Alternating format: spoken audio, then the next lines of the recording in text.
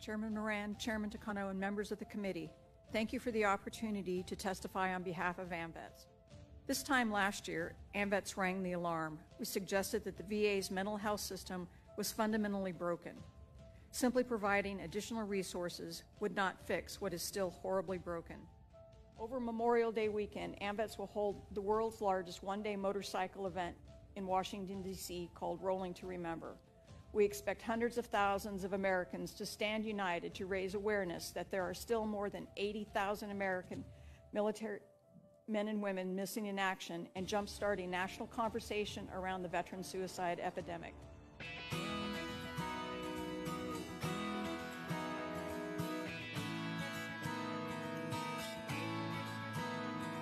I pointed to that flag high up there on the mantle, right next to the picture of my grandpa in those medals they gave to him when he came back, fighting that war overseas. He said, come on over here now, let me tell you a story about those who fought with honor for this flag we call Old Glory. I could see the pride in his eyes as he said these words to me. That flag stands for freedom, courage, faith, and hope. One nation under God, another soldier coming home. Heaven's full of heroes, 'cause freedom don't come free. He laid his dog tag in my hand. In that moment, I began to understand our flag is for the fallen. Our flag is for the fallen. He said, every time I hear those sirens screaming through the night, there's another angel on the way to save another life. I close my eyes, say a prayer, and pledge allegiance to those stars and stripes. That flag stands for freedom, courage, faith, and hope. One nation under God, another soldier coming home. Now heaven's full of heroes, 'cause freedom don't come free. There's those who run out and who run in. In that cross on the hill, we understand our flag is for the fallen.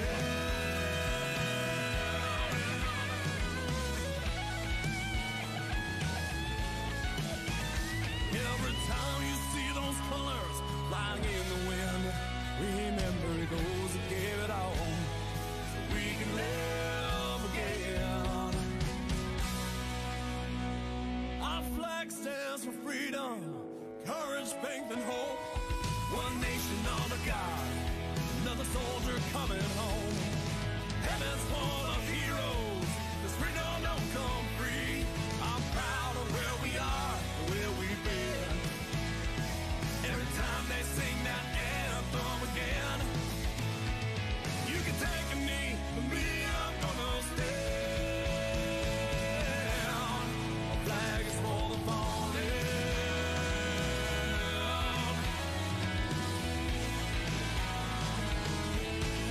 Our flag is for the fallen.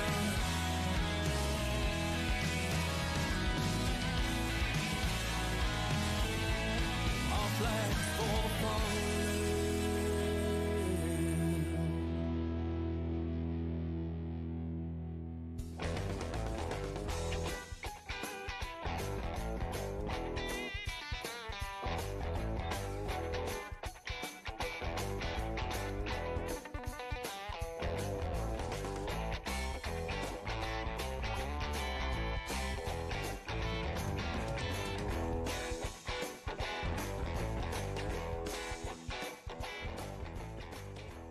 For the past 32 years, patriotic motorcyclists from every walk of life, from every corner of this nation, have come together in Washington, D.C. over Memorial Day weekend for a mass pro-veterans demonstration.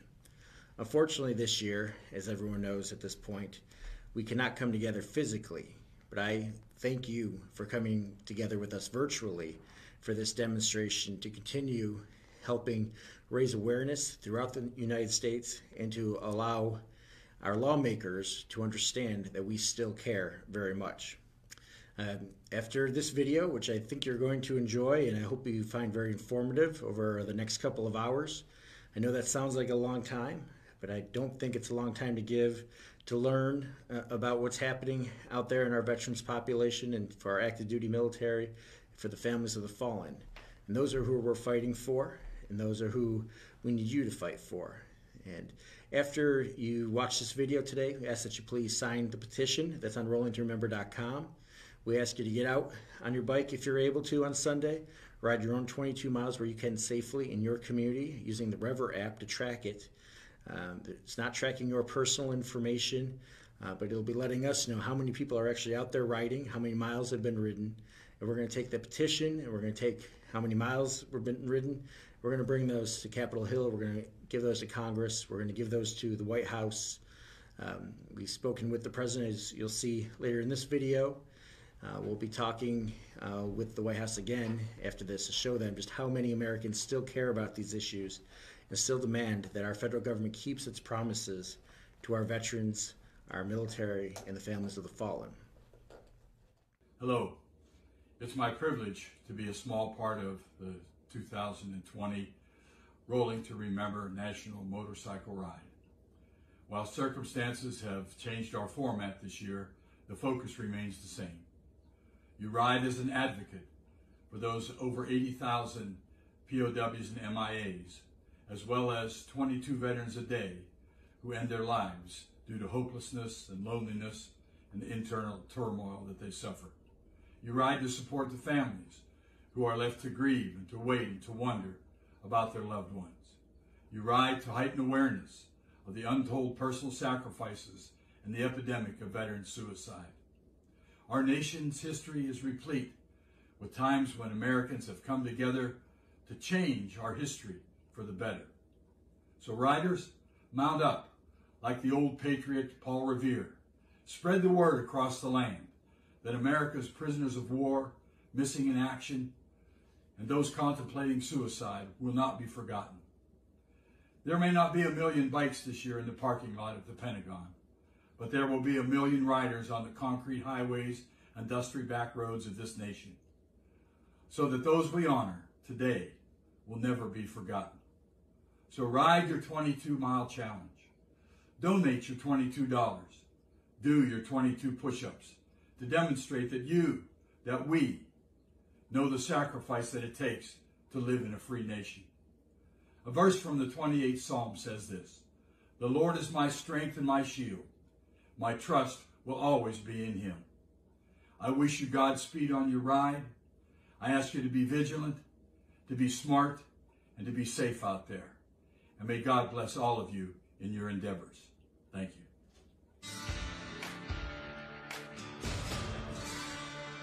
Hello, America. My name is Dave Bray, USA. At this time, I'd like to ask you to rise up out of your seats.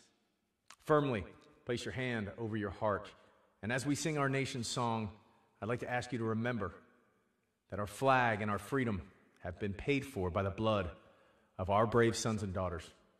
So let's take this moment to respect them and to respect this flag as we sing our song. Oh, say, can you see by the dawn's early light what so proudly we hailed at the twilight's last gleaming, whose broad stripes and bright stars through the perilous fight o'er the ramparts we watched were so gallantly streaming, and the rocket's red glare, the bombs bursting in air, gave proof through the night that our flag was still there. Oh, say does that star-spangled banner yet wave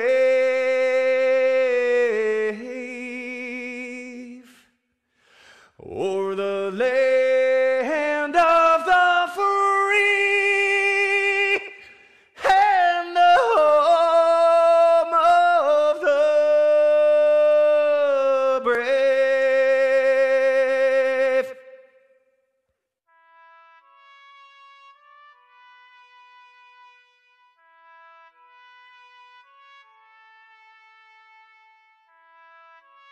appreciate that you're here, and we're here for you. And I told you when you want to come back with your 600,000, we're ready to take you. Rolling to remember, and that's what it is, rolling to remember, and we will be commemorating Memorial Day. It's a big thing. Together, our nation pays immortal tribute to the extraordinary courage, unflinching loyalty, and unselfish love and supreme devotion of the American heroes who made the ultimate sacrifice, and that's what you're here for. They laid down their lives to ensure the survival of American freedom. Their names are etched forever into the hearts of our people and the memory of our nation, and some of you, it's been very close, very, very close. It's very close to your heart. We'll cherish them and our Gold Star families for all time and take good care of them. They're very special to us, just as we'll always remember the nearly 82,000 Americans missing in action. And thank you for keeping this noble tradition alive and for preserving the memory of those who are missing, but never forgotten, never forgotten. Welcome everyone to the AMVETS Rolling to Remember virtual ride. My name is Sherman Gillums. I'm the Chief Advocacy Officer for AMVETS National. What you're about to see are a group of interviews from some great Americans. Some of them are veterans. Some of them are active duty service members. A few of them are families who have lost loved ones, either in battle or to suicide. All of these interviews tell a story of inspiration, of adapting and overcoming adversity, and why we must remember Memorial Day as more than just a time to get together with family and barbecue. It's also a time for us to remember those who made the great sacrifice for our country to be free.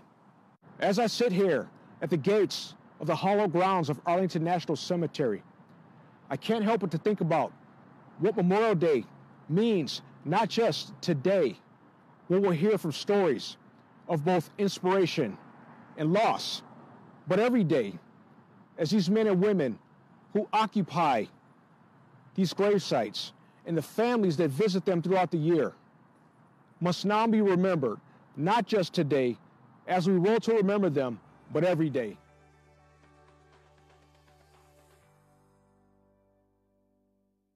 My name is Army or U.S. Army Master Sergeant Cedric King. I served for 20 years in the United States Army, and now I give back to a number of different nonprofits that are doing right by veterans. I think overcoming some of the things that I've had to overcome, one of the things was I'm sitting here with with these prosthetic legs here. I just got finished with my bike ride, but these are my prosthetic legs that I have, and I've had every day now for almost the last 8 years. I lost both my legs in Afghanistan while on a foot patrol. I was a platoon sergeant at the time, and we were in a very bad part of Kandahar. And if you know anything about Afghanistan, Kandahar is one of the nastiest spots you can go to. It's not the nastiest probably, but if you get sent somewhere, you know, Kandahar, you're gonna have to do your share of fighting. If you are in a place right now where you are being met with struggle, you're really having to see who you are. And being put in Kandahar 8 years ago, I got the chance to find out if I really am brave. If I really can lead men when it's not easy to lead men. Can I really silence the critic on the inside? Can I really do all of that stuff when it's not easy to do? It may not be easy to do it in a boardroom or an office, but if you can do it on a battlefield, you can do it those other three places. You can. And I was very fortunate to have done that. Very fortunate to have served. Not just to serve my country, but man, to find out a lot about myself. The man who knows about himself, he can defeat a lot of enemies, especially the one on the inside. So when I lost my legs, I had a little bit more of a broad perspective to look at life, not as a punch in the gut, but as a gut check almost, you know? Here's a gut check. Yeah, it may hurt. Yeah, it may suck, but you could do it because you did it before. You did it in Ranger School. You did it when you were on missions in Afghanistan before. You did it when you were in Iraq. You had led men. I had lost and I had won, and I had lost and I had won. I had fallen and picked myself back up again. So when this happened, I had a point of reference. It's so difficult for young men and women that are met with this particular adversity. They just don't have points of reference to reach back on. So when this happens, yeah, it is easier to fall apart. Not because the injury is worse, but you just don't have any place to go to that you won before. When people struggle with meaning, when people struggle to the point where they feel like that they have to hurt themselves, it's so tough, man, to hear. I've had really good buddies, man, even before the war. And now, because of the war, they feel like that they got to go in the garage, cut on the car, roll down the windows, and check out. Look, I'm going to tell you, man, that's probably the thing that makes me the most, and like, it's hard to make me mad, man, but golly, I'm not necessarily mad at the person that does this, although I am a little bit, because that ain't what the military taught us, man. This Ranger tab right here never did a block of instruction on how to just let the moment overtake you and you tap out. I don't know that lesson. I don't know that. I do know that times can get tough where you feel like it ain't no reason I should be here anymore. Look, man, look. Hey, I know. I got 2 stumps right here. Plenty of times I've been frustrated. And it ain't nothing I could do about getting my legs back. It ain't nothing you can do about making your friends come back. The survivor's guilt. There's nothing you can do to bring them back. I can tell you this. You talk to any one of those buddies that you lost, the last thing that they're going to tell you is check out because I'm not here no more. When Memorial Day, Veterans Day, 4th of July, these very patriotic days come about, these very heavy, military-friendly holidays come about, it's not a party for some people. It's a way to remember someone that they love that they've lost. And I will tell you this, the thing that helps us out and helps so many of my other brethren out that have lost family members is this. It's taking that opportunity to be a blessing to someone else. And maybe it's not a go out and find another Gold Star parent, although that would be great too. But it's taking the opportunity where you had a loss and making someone else have a gain. Taking the moment where you need the pats on the back and you need the hugs and put your arms around someone else. And in that specific day, at that specific time, find a way to give when what you had was taken. Family members go through the war, the combat, the struggle, just like the service member. And sometimes even more than the service member. Because no, they don't have the amputations, and no, they don't have the bullet wounds, and no, they don't have the memories, but they have to be able to be there while you're hurting until you're healed. And sometimes that's tougher. They have to be there through all the bad times. They have to be there through all the bad nightmares. They have to be there through all the frustrations. They have to remember how tough you were and how vulnerable you are now and still love you. The family members are the true heroes.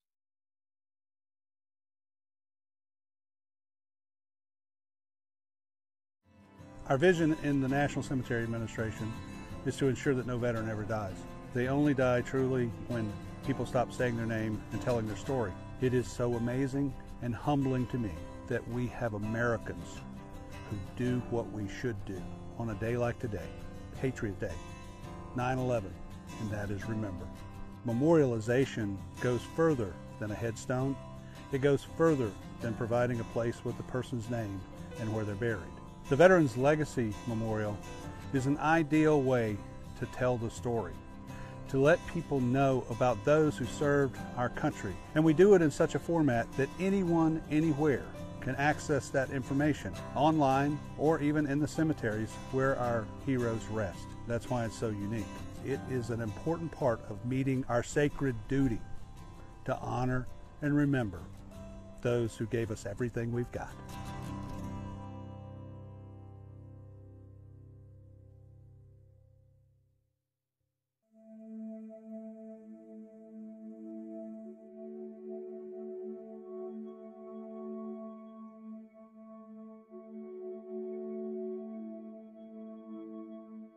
We write no last chapters.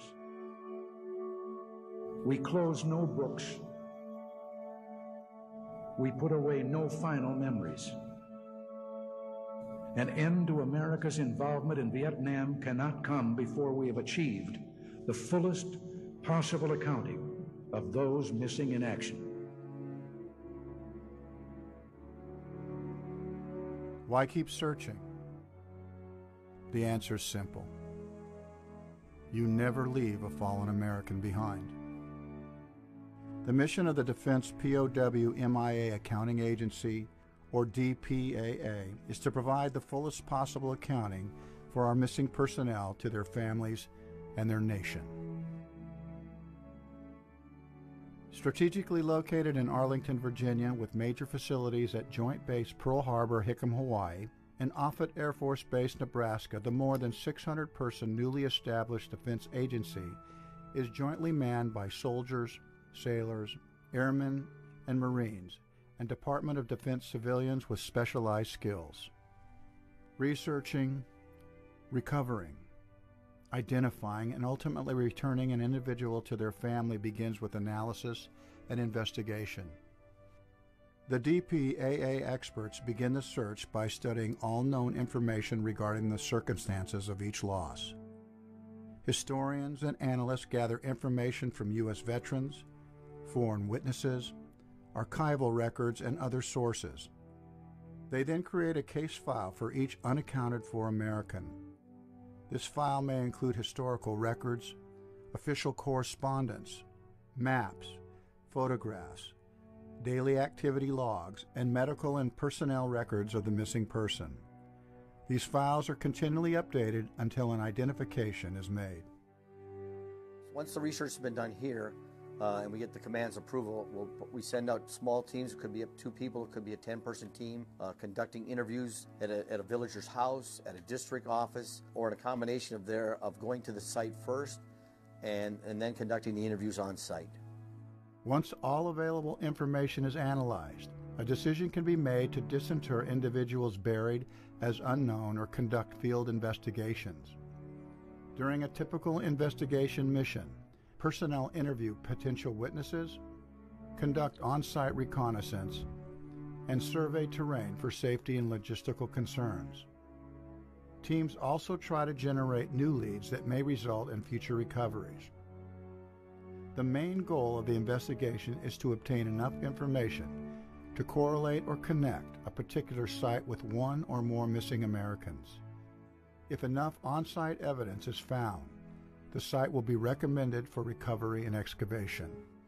Recovery sites range in size from a few square meters, such as in individual burials, to areas larger than football fields for aircraft crashes. DPAA may hire as many as 100 local workers to help with the excavation process. This job has so many benefits.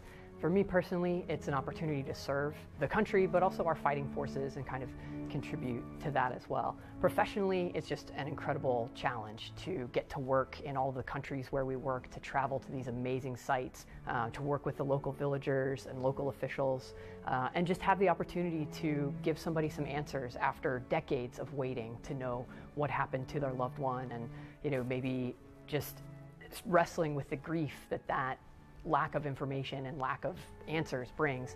We have the chance to resolve that for them, and that's just an incredible opportunity. Investigative and recovery missions in search of missing Americans take DPAA personnel to distant, remote, and often dangerous locations all over the globe.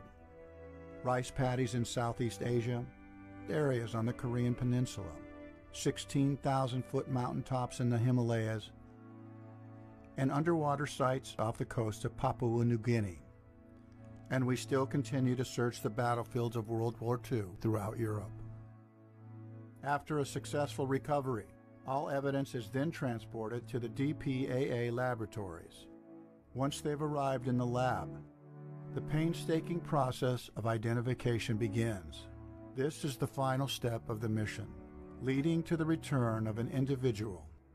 In many of the cases, an important step in the identification process is DNA analysis, which is accomplished by cutting a bone sample that is sent to the Armed Forces DNA Identification Laboratory. One of the challenges DPAA faces today is the lack of reference samples from family members of those still unaccounted for. Any person who is a relative of an unaccounted for American is encouraged to contact their service casualty office to ensure there is a DNA reference sample on file for that service member. DPAA makes an identification when all available evidence remains. Artifacts and historical documents point to the same person. The ID process can take anywhere from a few months to several years to complete. Any unresolved cases are kept open with the hope that new evidence will be found or new technologies will be developed to make a future identification possible. Once an American has been identified, there remains a return to their family through their respective service casualty office. They are returned home with full military honors and given the respect they earned through their service and sacrifice for their country. Oh, as a family member, this agency, to me, is doing phenomenal work, and in a very personal way, because when somebody loses somebody like my father, and you really don't know what the story is for 70 years, and then you find an agency that knows about him and keeps his memory alive, keeps the mission alive to try to find him. It's very meaningful in a very personal way, because it means you're not just doing this yourself alone. You have a whole body of people who are concerned about finding your dad and bringing him home. That says something about how we honor our dead, particularly those who have served this nation. I'm very grateful to all of the DPAA and related agencies and the military in general, as they've pursued this in our government, and for our citizens, because they think it's an important enough mission to continue. And the way we value life, and very few nations, I don't think any other nation to this degree does this. Which, makes me proud to be an American. I just wanted to yell openly to everybody out there, he's home, he's home. I couldn't believe it. And when I went up and touched his name, I thought, you're home, you're home. It's unbelievable. I'm glad I live in the United States of America, and that we have this attitude. Leave no man behind. We're so fortunate. I want you to know, and I know from my own experience, that if something's happened to you, we will be looking for you.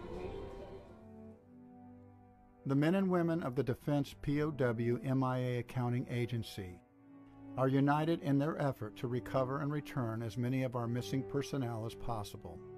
One more patriot return, one more family that now has answers. One more step in fulfilling our nation's promise.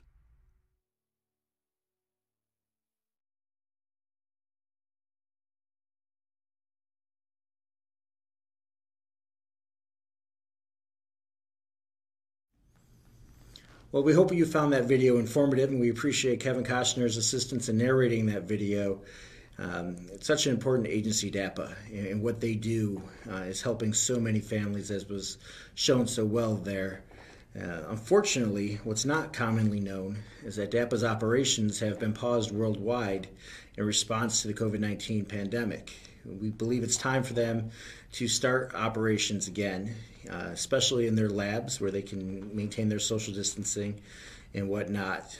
We also feel very strongly that Congress needs to continue to fund DAPA as Congress starts figuring out how they're going to pay for the COVID-19 relief packages. We do not want them to even consider cutting DAPA's funding. It's very important, and time is of the essence right now with erosion and commercial development, and honestly, the decay, continuing decay of remains, things like that. Very important that they continue getting their work done now. My name is Portia Williams. I am a United States Navy veteran. I served as an aviation bosun's mate fuels, and I volunteered for everything that I could while I was in the Navy. That's one of my favorite memories of being in the military, being able to volunteer for everything. So I was a part of the import emergency team. I was on a firefighting team. Anytime they asked for a volunteer to do anything in the community or with the children or the schools, I was the first one to go. And that's just really where I think I fine-tuned the core values. I connected with the honor, the courage, and the commitment. The courage, really, really tough. I've always had the willingness, and I was always ready to help in any situation, anytime anything happened. But when I went into the military, it gave me that chance to be able to be a part of something bigger than me. And so I can say that's one thing that I can appreciate. As the younger generation veteran, I can say that the POW, I don't know any. And with that being said, there was a specific portion of my service while we were deployed in which we had to go upstairs to like the high boss's office, and we had to submit information, secret questions and answers just in case we were captured, different locations of tattoos so that they could be able to identify us. And I think that that's when it hit home for me that, dang, I could really die out here. Or I could really never come back home. They could really have to ask me these questions. And it was scary. It was scary. Yeah, that was like a really defining moment for me. I mean, I knew that I was in the military, but I think, don't you know, you have that moment when everything gets real? It wasn't when we left for deployment. It's when they start collecting that information. Thankfully, I came back home, and almost everyone on our ship came back home. We had a few suicides on board. When I was in during Operation Enduring Freedom and Operation Iraqi Freedom. Actually, when I was out, we were out when Osama bin Laden was killed. And so they were negotiating. Well, we were in the middle of a piracy operation as well. And so we had 16 pirates kidnapped 4 Americans, hijacked their ship and kidnapped them and ended up killing them. We were in negotiation with them for a few weeks, but we had the CIA on board, the SEALs. We had everybody on board trying to get these Americans back safely. And then maybe like a week or so after that went completely south, they were saying that they were going to continue to keep us in what's called River City 1. So River City 1 is when they cut off all communications. So nobody can call in or out except for the captain. Nobody can get on the internet. Nobody can send a letter. Nobody can do nothing. We go completely dark. We're like essentially in stealth mode. And so he had us in River City 1, and they said, okay, well, they're getting ready to go in and kill Osama bin Laden. And we were privy to that information before they did it, which is why they cut all of our communications. They were initially going to dump his body, do a burial at sea off of our ship. However, they ended up doing it off of a West Coast ship that was out there with us at the time. But the thought process of being in the middle of all of that water and being this tiny ship, even though I'm on an aircraft carrier, which is like 3 football fields long, I had that thought all the time. What if, what if our jets can't get off fast enough? I watch Pearl Harbor and I see the things that they went through, and that was always a question in our minds. But I couldn't imagine living through it. But I know that if I had to, I'd do my best, just like we all would in those given situations. We were prepared. We were well trained. And when it came down time to when we had a mass casualty on board, and when we had that mass casualty, all of the jokes and the playtime and even the disagreements, even if you didn't like somebody, all of that stuff went out the window. And I think that was one of my hardest missions, but one of the most defining ones, because it showed me that despite anything, this team of people which I'm connected to forever, those are my brothers and sisters forever, we came together to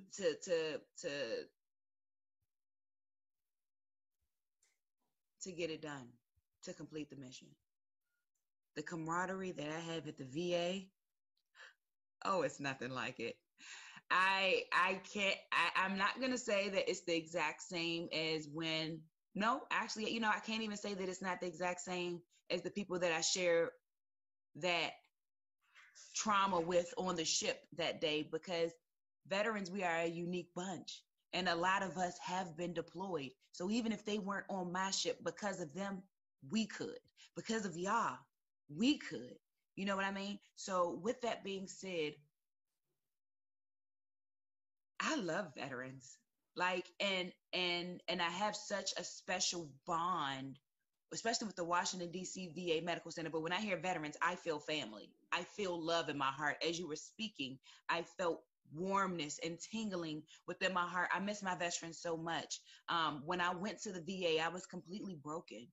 I was broken and I was in a corner and I was crying, and all I saw was death. All I wanted to do was die because I was tired and nobody understood me. And I tried doing it alone and doing it on my own and trying to, just make my family work and focus on the things that I could control. But I didn't know I had this whole population of people who understood my trials and my suffering, right? And so when I went into therapy, broken up and crying in 2017, it was those veterans that I was in those groups with that I was crying, and they were saying, "Sister, it's going to be okay. Sister, you're going to have better days." And so for that, I feel like I'm just indebted to the veteran community, because they helped me heal. We healed side by side. I can feel when someone's in pain. And if I say, "Hey, how you doing?" They say, "Yeah, I'm good." I read behind the "yeah, I'm good." And I've always been very good at that. However, when I got the ASSIST training, Applied Suicide Intervention Skills training, I got trained actually down at the Wounded Warriors Project, but they had 2 FBI negotiators come in and do the training for us. And just to hear their stories, and I'm like, oh my gosh, it's so cool. And then once I started doing them, I realized, okay, well, wait, this really works. Every time that I do a suicide intervention, I'm doing it the way that they taught me, and it really flows this way. Okay. This is an amazing tool. And so I took that along with my advocacy work at the Washington, D.C. VA Medical Center, sitting on the Mental Health Advisory Council at the Washington, D.C. VA Medical Center as suicide prevention. I began to, because we were boots on ground, we were the advocates for the veterans when they, were being treated unfairly and things like that. And we were out in the community feeding the homeless, and we were putting together events to make sure that they're housed and employed and have their claims and benefits. I started to make these relationships, to build these relationships and bonds with the veterans that came before me, the Vietnam era veterans, I've even met a few World War II veterans that I am honored to have met. And when they see me, they see a ball of joy. I have a Mama D about Mama D about 90 years old. She walk real slow down the hallway every Monday and Thursday, I promise you. But when soon as she see me, oh, that's my baby doll. Come here, baby doll. And I see her and I embrace her with so much love. And I'm like, Mama D, how are you? But that's how I greet everybody, and I pass on that love and that joy. But when veterans are having a hard time and they're struggling, they come to me. They come to me because they know what I do. I've been in the community now for a few years. And so they know what I do, and they come and they say, sis, I need to talk to you. And I'm always there. I'll put down whatever I'm doing to make sure that they're okay. Prior to entering the service, Memorial Day to me was time to cook out. It was time to make sure I had all the barbecue sauce and the ingredients ready to eat. Prior to serving, Memorial Day is such a heavy day for me.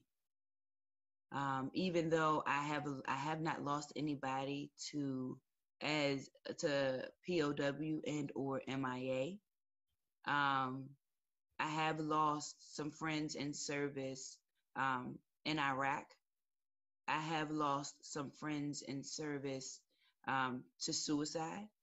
And that day, it's a heavy day for me. It's the day where I remember those who gave that ultimate sacrifice.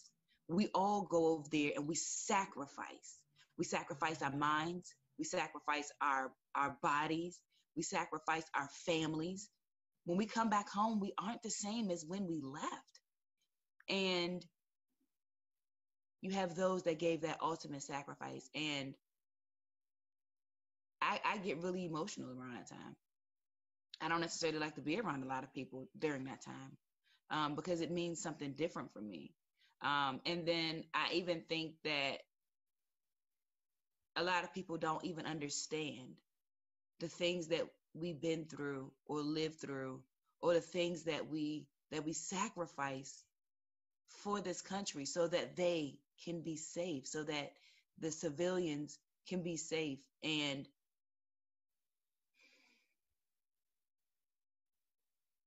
that day for me represents a day of respect.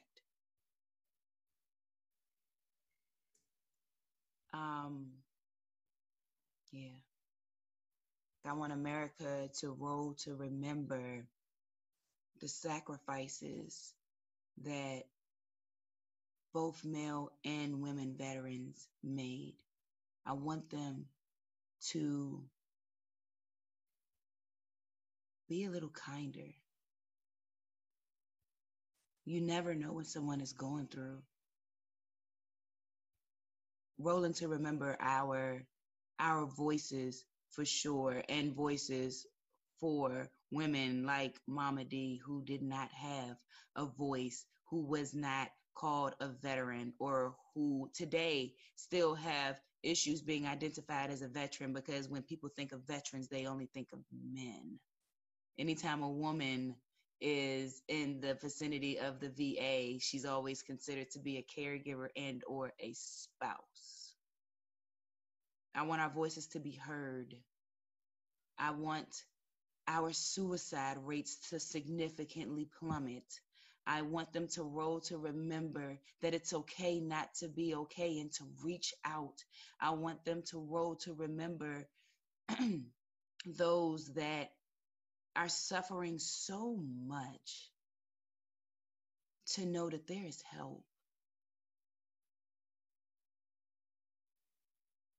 It's not going to be easy, but it's not impossible. You can heal. Chris Earl. Graham Trude. Singing Soldiers. Where are we going? Washington, D.C., baby. Oh, yeah. Memorial Day weekend. See you out there, everyone.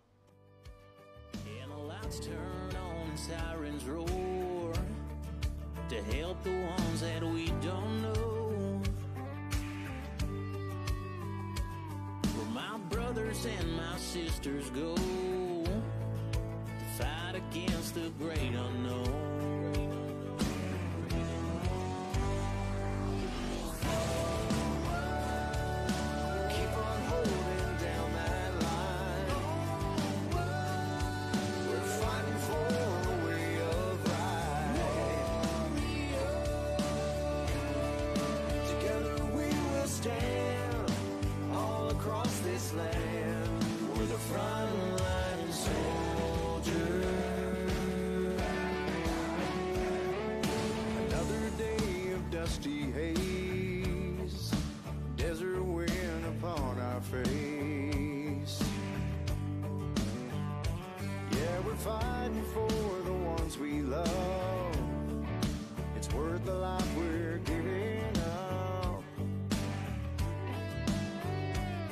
salute the flag of red and white.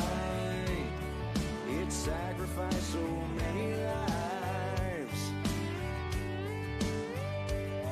We're fighting for what we believe. Always stand on God for thee.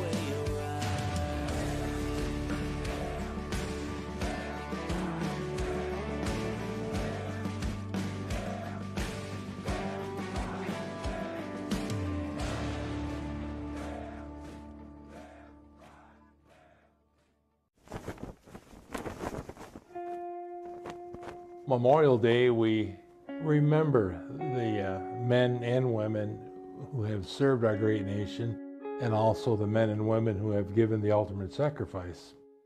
I often think of my buddy who died in my arm.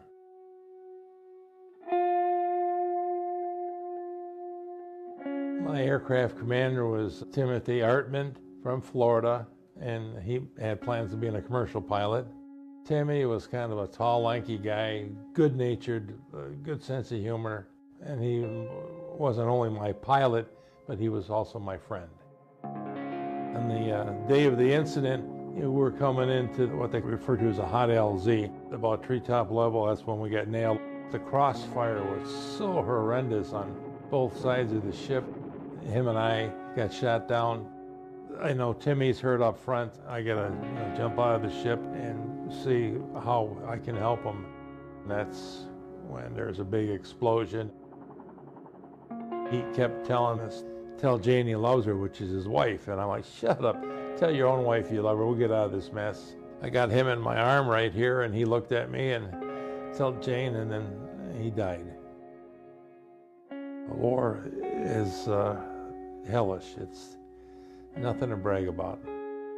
I remember I took what was left of my arm and kind of tucked it inside my pants so it wouldn't flop. And we had one medic that I found out that was alive on a little higher ground, so I'd kind of like skid the guys over by him so he could patch these guys up. Yeah, I did that throughout the evening, and I just chose to give it my best and do the best that I could. The President of the United States of America has awarded in the name of the Congress the Medal of Honor to Specialist 4 Gary G. Wetzel. And when I had the privilege to wear that blue ribbon, I wear it for everybody, so it's part of all of us. It's personal on Memorial Day because we have certain friends that have given the ultimate sacrifice. I head down to Washington, D.C., what we refer to as Rolling Thunder. My bike is any different than anybody else's. I helped redesign my arm so I could pull my clutch in and out and ride that bike. And it's my independence. You sit on that iron horse, thousands of people waving, yelling, screaming.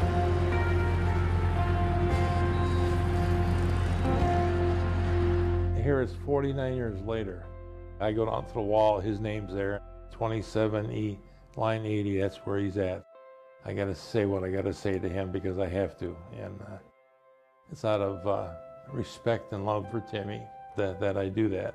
So that's what I do. We use that word freedom, but people don't realize that there's a price that's paid for it. Those men and women on that wall put the same concept and same beliefs and ideas that our forefathers did.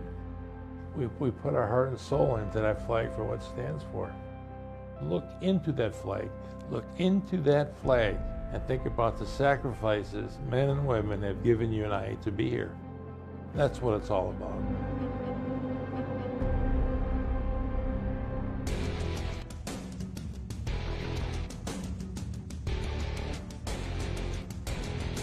I'm Jean Somers. And I'm Howard. And we're the parents of Sergeant Daniel Somers, who took his own life back in June of 2013. And since then, we've been doing a lot of advocacy for veterans and service members in the hopes of stopping the pandemic of suicide. Daniel was in the California Army National Guard, and he was assigned to a military intelligence unit. He was in Iraq 2004, 2005, and then went back again in 2007, 2008, and experienced many things that were very against his moral code. And Daniel left an amazing suicide letter that we took as our marching orders. And in his letter, he described his feelings, he described what he had experienced when he was actually in combat situations, and then what had been his perceived issues at VA, with VA, after he left the service. And so our whole point, as Jean has said, is what can we do to, first of all, help those who are in the service get through their service time without suffering the issues that Daniel encountered, and then what can we do to help people once they have attained veteran status? Daniel's issues were multi-symptom. He suffered from post-traumatic stress, traumatic brain injury, moral injury, and Gulf War syndrome. And I once, for a talk, made up a slide to try to explain all of the overlapping symptoms of those 4 issues. And they were immense, the number of overlapping. And I remember thinking at the time how difficult it must be to help, to be in the medical profession and try to help veterans that have all of these different issues and not really understanding what each veteran has, how much of this is post-traumatic stress versus moral injury. So we like to say that people sympathize with our service members and veterans. What we need for them is to empathize. We are great at taking our men and women and creating warriors. We're not so great at taking our warriors and recreating civilians. Knowing really started with basic training. So, you know, we know he's there and you can't have any communication with him right away. So you're a little anxious, maybe a mom a little bit more than a dad, just, you know, because, you know, the whole school and everything else, you feel like you went through that. So you know how to prepare them, but you don't know how to prepare them for this. I had 2 brothers who served, and both of our fathers served.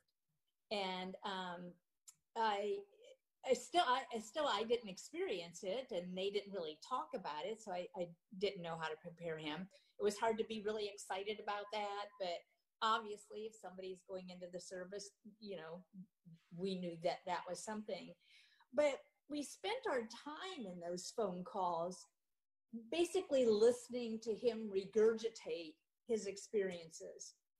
What we didn't do was necessarily spend a lot of time saying, how did you feel about that? How did that affect you?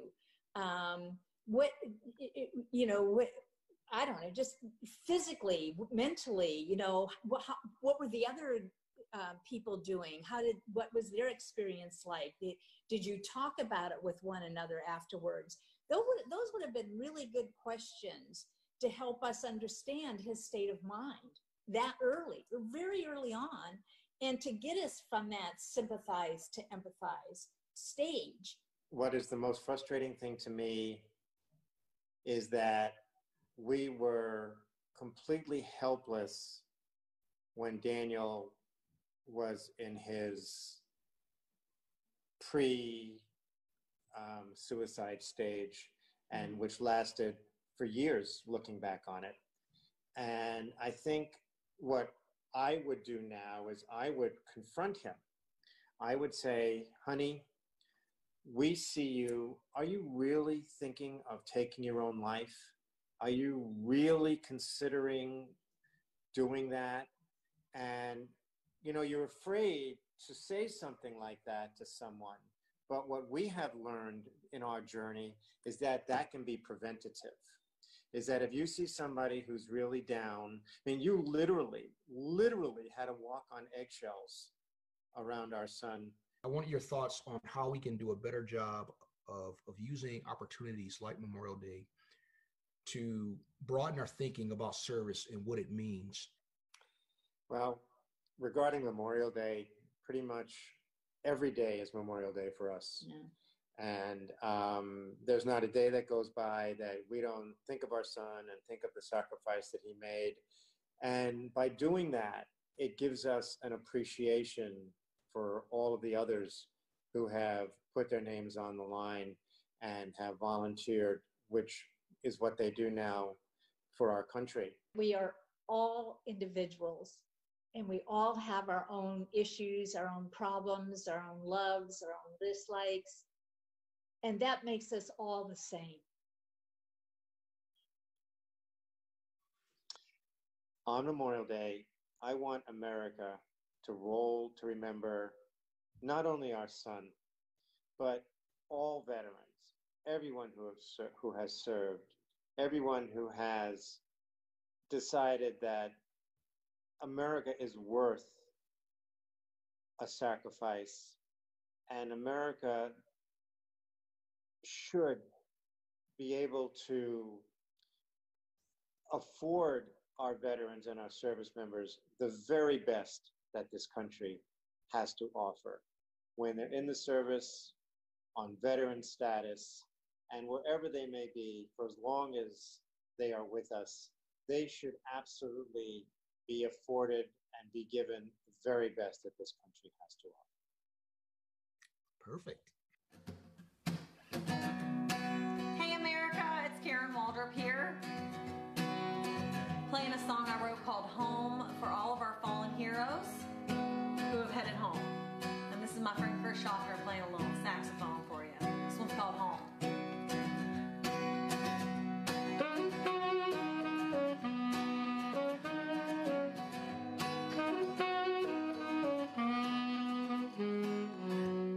I've been doing better making time for my friends. Been doing better making time for my queen size bed. I've been thankful for the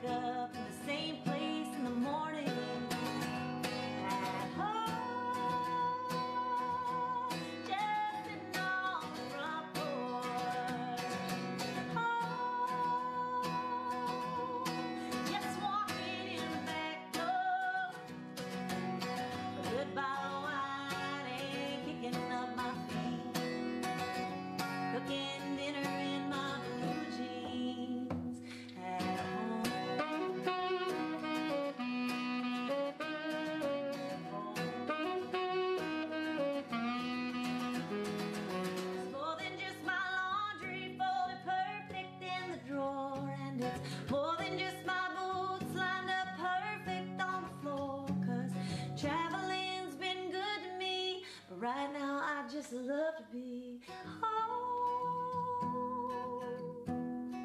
sitting on the front porch, home, walking in the back door, an old movie and kicking up my feet, baking chocolate chip cookies in my blue jeans at home.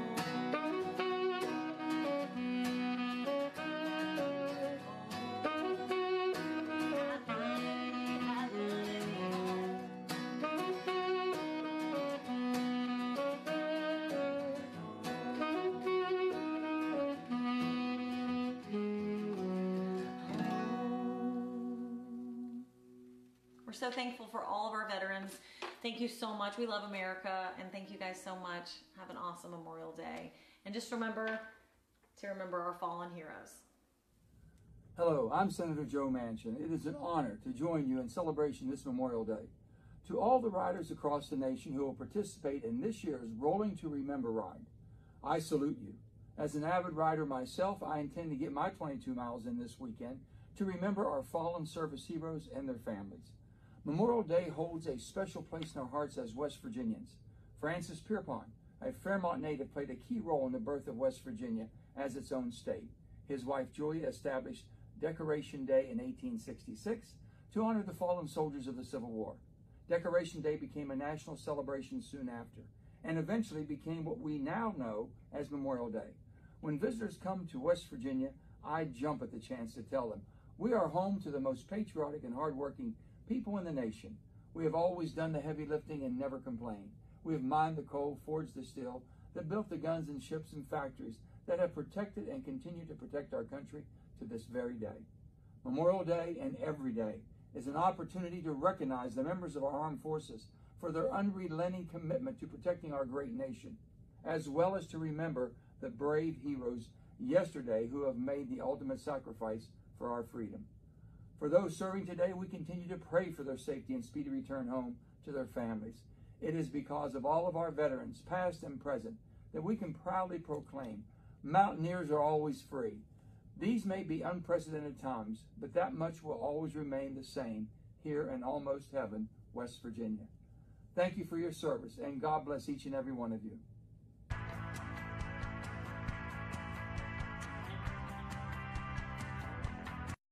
My name is Kimberly Bailey, and I am a social worker in Fresno, California. My primary passion is veteran mental health, and so I also do a lot of volunteer work. I do some volunteer work with as a crisis interventionist for the crisis text line. I work in the Veterans Treatment Court, helping to mentor female veterans within the criminal justice system. I also run a mini blog called Invisible Combat. It's on Facebook and Instagram, where I primarily just talk about my story and just opening up that dialogue that is so important for our community. I also host, and this is a new thing for me, I host a podcast called the Shero Hotline, which primarily focuses on military and first responder mental health. The interesting thing about the military, I feel like, is the camaraderie and family connections within the military, regardless of when we served. So, of course, there's a personal impact for me when I think about my brothers or sisters in arms who were taken as prisoners of war. And it's just a devastating thing to think about because some of them never returned home. I can't even imagine how traumatic that experience is or was, and how traumatic it can continue to be for them and their families. Although some actually did come home, we know that oftentimes the battle didn't stop. They become, they have an invisible battle with invisible wounds. And so that's something that I'm super passionate about talking about and opening that dialogue about, because I think not enough people talk about the invisible portion of those battles.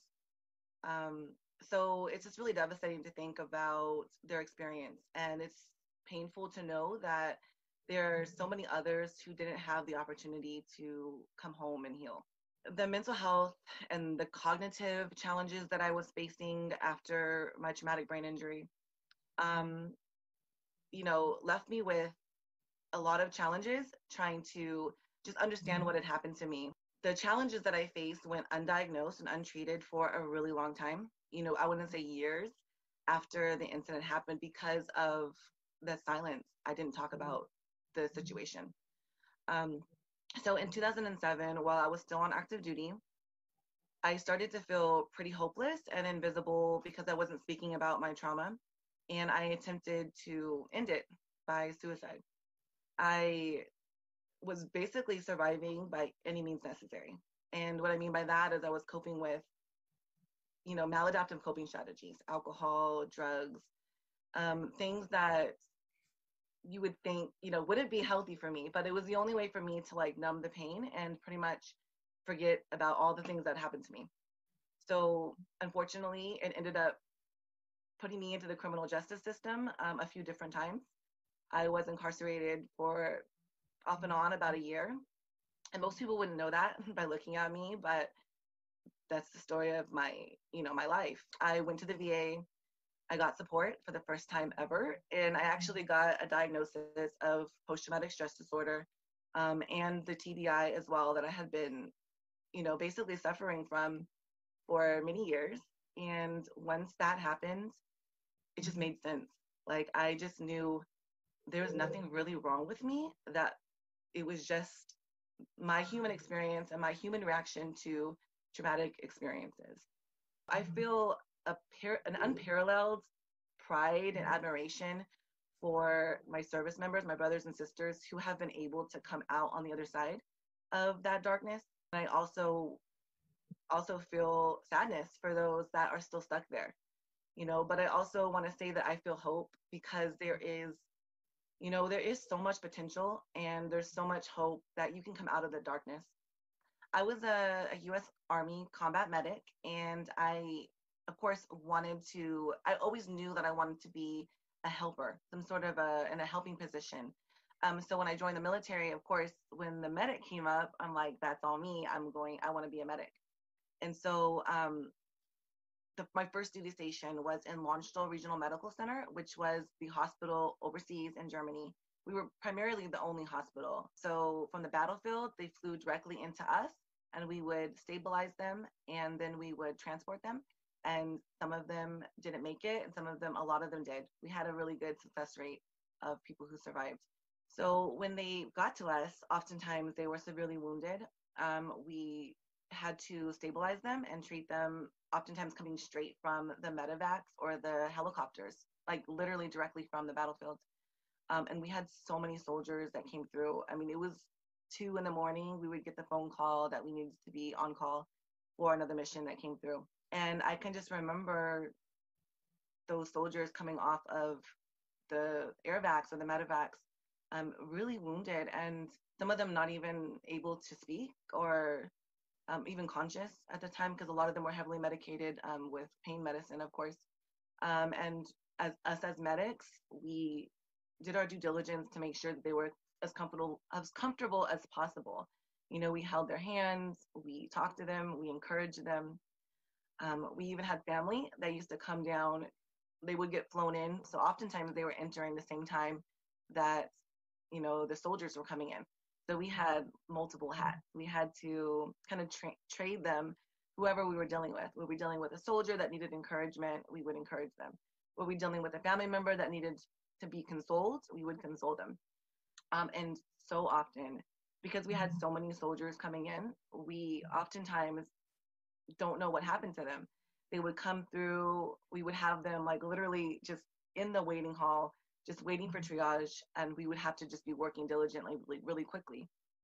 But the funny thing is about that is that not even knowing them, not knowing their names, not knowing who they are, not even being able to have a conversation with them, a lot of us felt super connected with them, just because we don't know where they came from, we don't know who they were, we don't know where they were going, or if they were even going to make it. But that was our brother, right? That was our sister. That was somebody who could have been one of us. And just not knowing what has happened to them after they left us was pretty much was really traumatic for a lot of us. And I don't think we talked a lot about it because we didn't do a lot of, well, we did debriefings, of course, after every mission. But I think the piece that was missing was being able to process that that grief, basically. We were grieving for the loss of even knowing who that person was. And because so many were coming in the beginning stages of the war, we didn't have the opportunity to follow up with them and find out. And I think for a lot of individuals or families who have soldiers who are missing in action or never had the opportunity to return, I think it's that missing closure piece where they just don't know what happened. Did they make it? Did they not make it?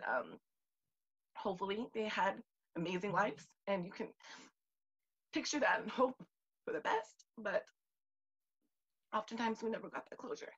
So I can just imagine how that would feel like to have, you know, your comrade even, or, you know, a family member where you just don't know what happened to them. I want America to roll to remember those individuals who are standing up in the face of this crisis or any crisis and taking the time to remember others and heal others, even with their own, you know, traumatic history or past trauma. I want America to remember the veterans who are surviving by any means necessary, who are hanging on by a thread, who are just in that darkness, don't know how to get out, because those are the ones that we need to go back in and save.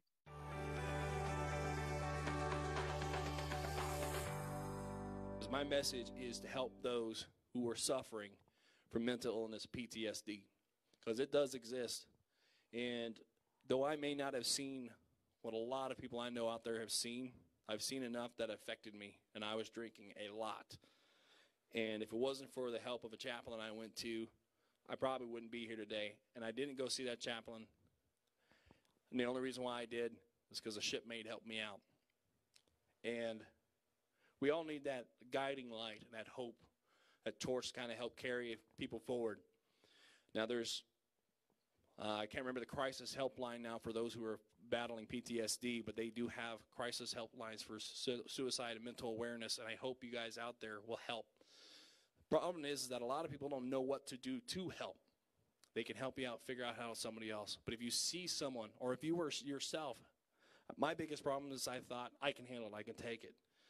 It wasn't until after I started talking to a chaplain that I realized that I did needed help. And I hope that you guys see a 6'3" military veteran guy talking openly about what he has went through, that every one of you will go out there and seek the help you so rightly deserve.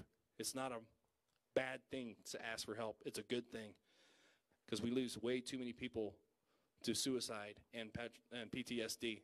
So if you know somebody, or if you yourself are out there struggling, please go out there and maybe play this song for them, because this is a kind of an anthem for those who suffer. This one's called "They Said He Wasn't Hurt."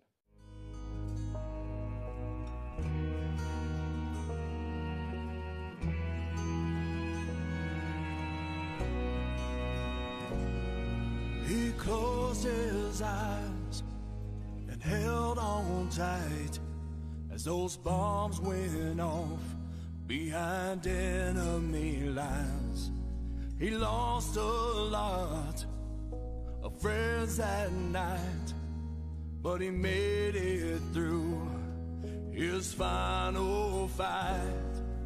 They sent him home a hero, 'cause he fought and never once gave up, defending the country that he loved. They said he wasn't hurt, he'll never be the same. He's got no battle scars, he's forever changed. He's got a silver star, and a thanks for his hard work. They call it a miracle. They said he wasn't hurt.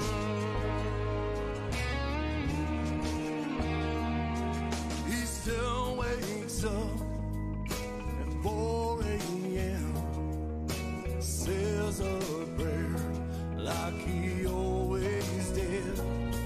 He's trying hard to fit back in, be a husband to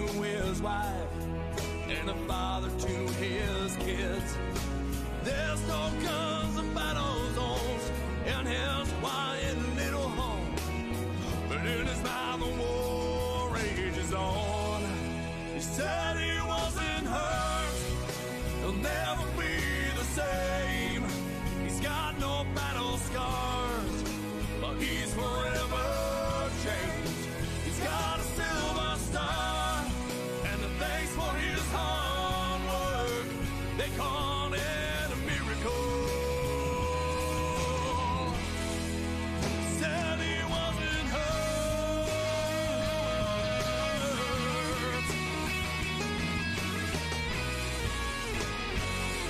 He's thankful he's alive. He's got no regrets, just too many memories he can't forget. They said he wasn't hurt, he'll never be the same. He's got no battle scars, but he's forever changed. He's got a silver star, and I thanks for his hard work. They called it a miracle. They called it a miracle. Said he wasn't hurt.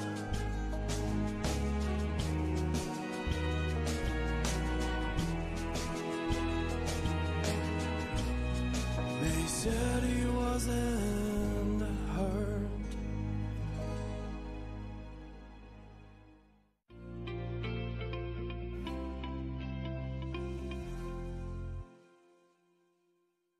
My name is Robin Fortner, Sergeant Major Fortner, United States Marine Corps.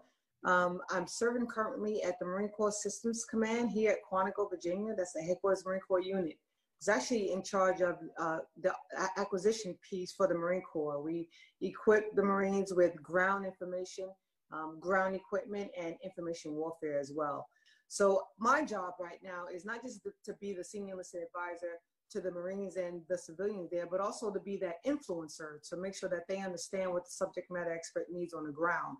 At the same time, I keep my ear to the ground to what the MAGTF needs and what they're asking for, making sure that their voice is heard. Another side piece that I like to do at my job now is educate the force as to what the Marine Corps Systems Command can do for them and how they can help be a part of all the Marines there helping to make sure that the industry gets the gear right. And you deployed, I don't know how many times since 9/11. Yeah. You talked about, before you even come to appreciate what Memorial Day means because of loss, you go into these situations knowing that there's a level of danger, yet you still have to lead. You still have to be a visible sense of comfort for people. So can you talk about maybe the lead up, maybe you can start with 9/11 and what was reminding the people around you? Yeah, so when I think about 9/11, so let me just back up a little bit. I'm originally from New York City, born and raised. So when 9/11 hit, it became more of a personal, as well as professional hit for me. I remember just being stunned. I remember just watching it just like everybody else, but my concern was trying to get a hold of my family. So I took it very, very, very hard from the very beginning. I was actually on the drill field at the time that 9/11 hit. We happened to be in the squad bay at that same time. So moving forward as a leader, that's the reason why I put that picture up behind me. A recruit drew that picture. And I just remember everything we learned about training recruits, although that sticks with you, but because there was a world conflict going on right then and there in the midst of training, it became even more imperative that we taught them the mindset, that warrior mindset from the very beginning. So when I got that picture from a recruit after she was graduating, it hit home that what I was doing was the right thing to do, that we made sure we incorporated all those tenets, not just to be something they repeat back, but those tenets that they started to feel inside their heart. Because I knew, and I would always teach them and get into their heads, that when you leave Parris Island, it begins. The real work begins. And it was absolutely positive that many of them would find themselves in harm's way. Many of them would find themselves on the combat soil, and they did. So as a leader, leading up to any kind of conflict, it's easy to teach it and it's easy to say it, but it really is difficult to really get into their head. That coaching, that teaching, that mentorship, it pays off when you can see it on the opposite end, that they understand this is real. and lives are at stake. We depend on each other for a reason. We teach that type of mindset for a reason. And here it was, live smack in their faces, just like us all, itching to get over there to make sure what we said, we would defend our country against enemies every single day. You know, that was something we was all ready to do. Because newer generations are so disconnected from POW and MIA, it hadn't happened in the recent conflict as much. We want to kind of recontextualize POW and MIA to focus on veteran suicide, which means those who are POW are held in crisis. They're at a war with themselves and they're held prisoner, and this threat of suicide lingers. And those who are MIA are those who actually took their lives. So can you talk about, not that we want to elevate suicide to the same level of combat loss, but there has to be a place for us to honor folks who served and came back so broken that they couldn't, and I don't want to use that word broken, but they were broken if they took their lives. What is it about their plight as people who served, endured hardship, and now come back that we often miss?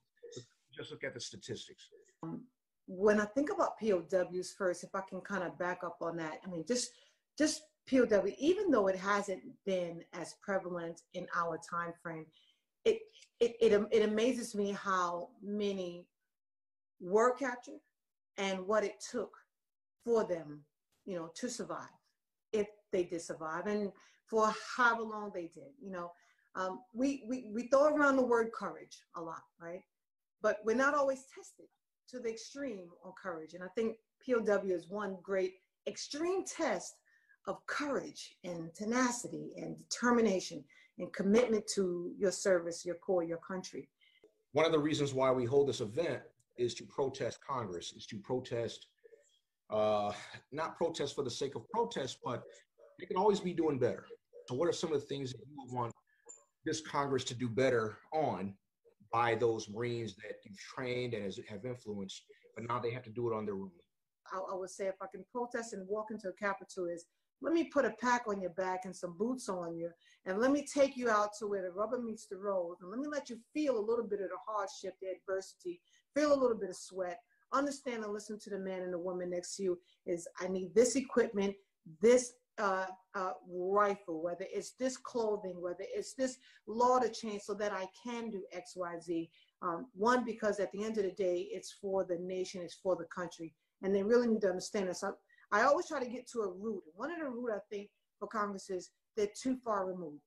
They're just too far removed from the military, from the warrior mindset. They're just too far removed. And part of that is because I just don't think we have enough congressmen and women, representatives up on the Hill. To think about the end of this phrase, I want America to roll to remember blank. I want America to roll to remember that freedom is just not free. And there are many people out there willing to ensure that our freedom is as seamless as we can make it, but that comes with a price. So as we continue to enjoy ourselves out there, take some time to remember, whether you know a name or not know a name, just knowing that there are people out there defending this country every day, even today, whether it's in a cyber IW war or it's on the ground. There is somebody out there with our country in mind who stood and raised their hand and said, I will support and defend the Constitution of the United States against all enemies, whether foreign or domestic. And I do that and I bear true faith. You may not understand it to the full complexity, but understand the air you breathe and the fact that you can sit and have a barbecue every day is not lost on souls that has been lost throughout these years. So thanks for the opportunity, Sherman. I really, really appreciate it. It's, you know, absolutely a great way to end the segment. It's fitting. It hits home to me. And I will love the fact that everybody understands that whether you're in a uniform, I chose to put on civilian clothes today, but I wanted to show in the back that we still represent America 365 days a year. You know, this is our country. And if I can ask anything else, whether it's Memorial Day or not, our country means no matter what you look like, no matter who you are, no matter where you live, we have got to unite. I joined the Marine Corps in 1966 because it was something I was supposed to do. I was up at 2:30 this morning. I came home from Vietnam today, 1968. 2 weeks before it was the day I was supposed to be killed, I think. That's what I believe. So the fact that I came home was kind of a miracle in its own. Some of my friends didn't. Those two guys right there. Peter Armstrong, Vincent Santinello. This morning at 2:30, like I said, I woke up. It's interesting. Sometimes the soldiers sit in the stack over on my flat file for a while because I want to draw them when they want to be drawn. I've done over 4,500 of these, but I want the art to be so clean and so right for the family that I've learned now that if a picture doesn't want to be drawn yet, it doesn't get drawn yet. So that's why I'm doing Eldon right now. Eldon Archon. And he's beautiful. When I came home from Vietnam, I knew I had this debt. I just didn't know what it was. Trying to pay back my friends and trying not to forget them. Although most of us who came over from Vietnam were running as fast as we could to be somebody else. This was my destiny. It's a sad thing to think about, but the day before someone has to draw my portrait would be the last day I draw a portrait of a fallen hero. I'd sit here for really all those hours for nothing, other than the fact that this human being died for me, and he didn't know me.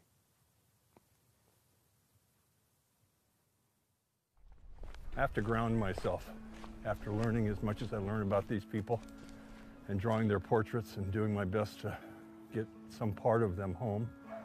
I need to take a break. I need to actually pull myself away to prepare for tomorrow, because tomorrow there'll be 2 more. What this offers me is reality, the air and the eagles and the dogs and the people, and it's something that's right now put there to make me able to, I don't know how else to say this, break my heart again tomorrow.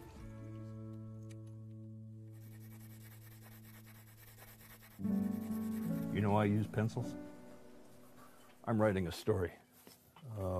I may be doing a portrait, but believe me when I tell you I'm writing a story. I'm writing a story between this young man and me. I'm writing a story between this young man letting me do this portrait. I'm writing a story that I don't even know what I'm writing. It's the message he wants to take home to his family. It's the message they will see when they get this picture, and I guarantee you they will. Every one of my pencils ends up telling a story of someone who died for me. Died for all of us. Love allows you to do things that you can't necessarily explain. When I start my drawings, I always put my fingers on this cross and I just say a prayer that I can do the best I can do. Because there's a message, like I said, that has to go home, and that message isn't something I'm going to know, but it is going to be something that does go home with this picture. But can't you see it in his face that he wants to get out of here? He wants to go someplace where else he's supposed to be. He wants to go where he's needed. That's the word. He's needed. I do want to say this, Danny.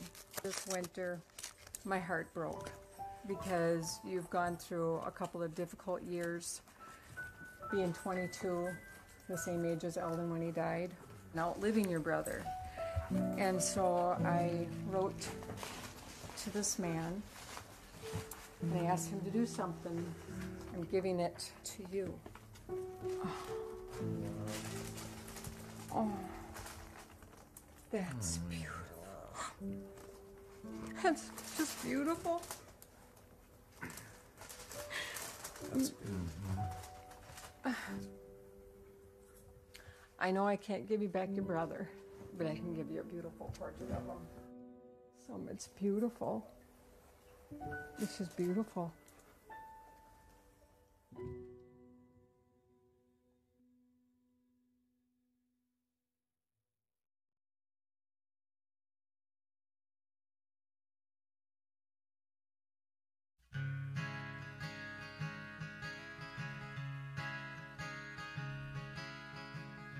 Thousands of POWs fought for the red, white, and blue from the air, land, and sea, and broke the chains of tyranny, rolling thunder.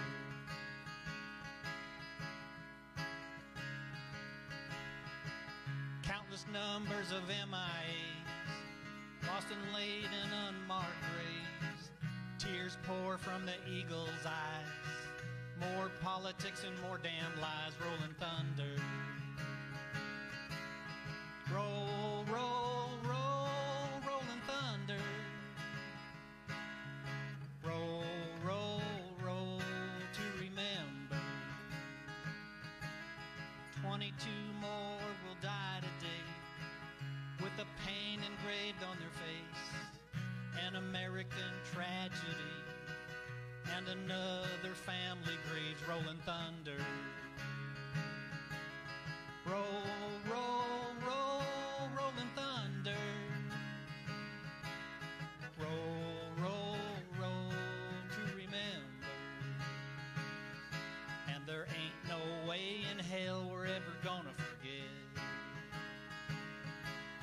Roll, roll, roll, rolling thunder. Roll, roll, roll to remember. No, no, no, never forget. Never forget. Never forget. Never forget.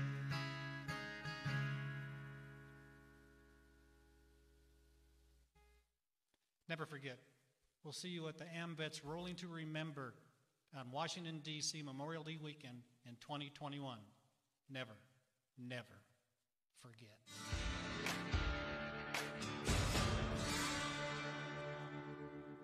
My name's Conrad Jeffries. I'm from American Falls, Idaho. I joined the Coast Guard in September of 2001. Did 4 years in the Coast Guard, really loved it, active duty. 2006, I joined the Idaho Army National Guard as a combat engineer. 2009, I deployed with JSOC, Joint Special Operations. I was attached to them. I was never a special guy. But we just PSD, drove them around Baghdad, came back home, competed and won Soldier of the Year in 2013. And then in 2016, I was discharged after a DUI. And Memorial Day to me is very significant, especially at this time in our country. I think that we forget that those colors and our freedoms were written in blood. And now more than ever, we need to come together as Americans. And, you know, the brothers and sisters I served with, there's just a common denominator between us, and it's that value of sacrifice and honor. And I'm hopeful at the end of this, when we get to this Memorial Weekend with everything that's going on in our country, my motto with my project is I still believe in the American spirit, and I always will. I know it's there. I've seen it. I've seen it in the Coast Guard out on small boats late at night in search and rescue missions. I've seen it in training, you know, out in Bradley Gunnery with these guys, you know, sacrificing time with family, sacrificing this, sacrificing that, all for minimum wage because of the love for the country. And that flag, when it's put on your shoulder, it means something. And when I had it taken off mine, it was devastating. You know, I stood for something at one time. And so as a veteran, Memorial Day is a chance for me to be around my brothers and sisters and to honor the sacrifices that have gone on in this country. And with this coronavirus thing, our suicide rates have gotten worse. Our veterans are more subjective to some of these life layers that cause mental health issues, divorce, financial problems.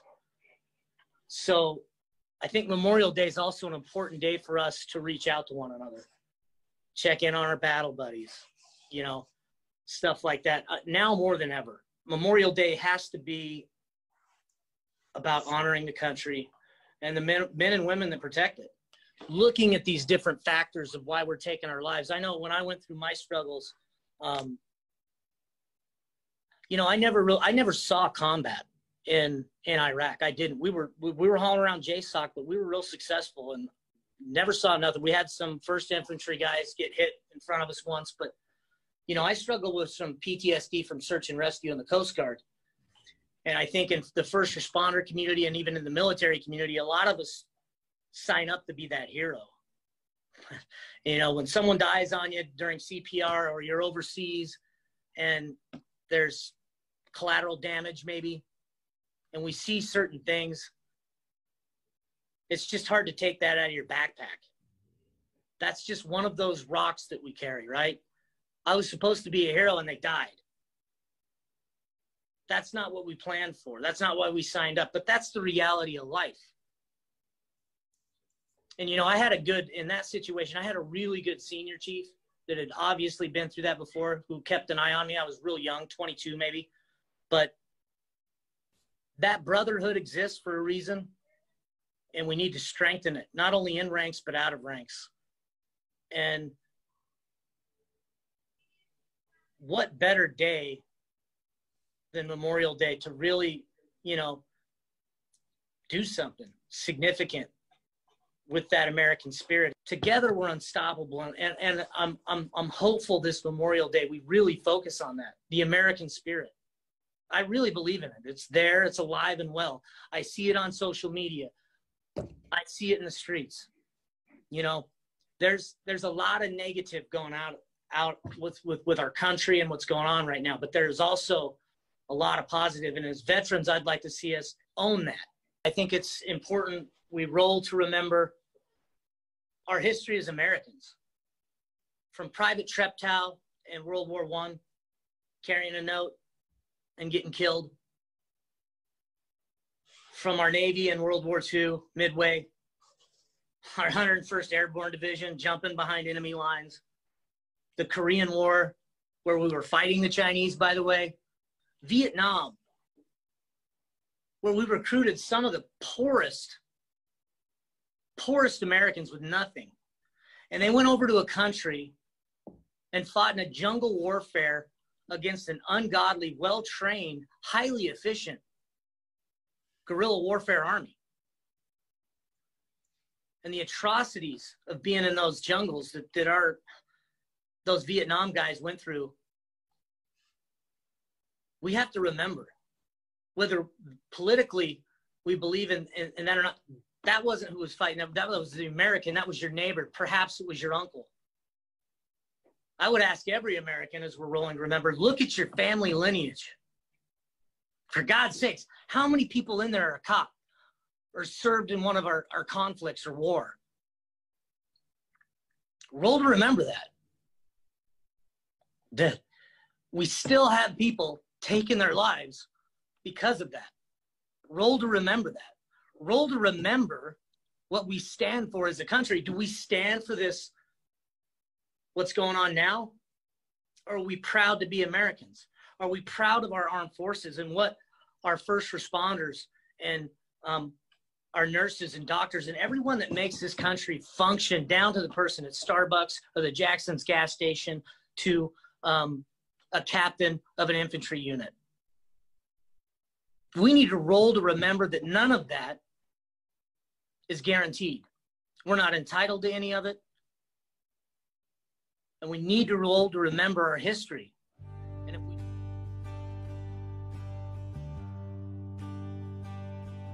I got a 6-string rifle wrapped around my neck, marching to a drum that I can't forget.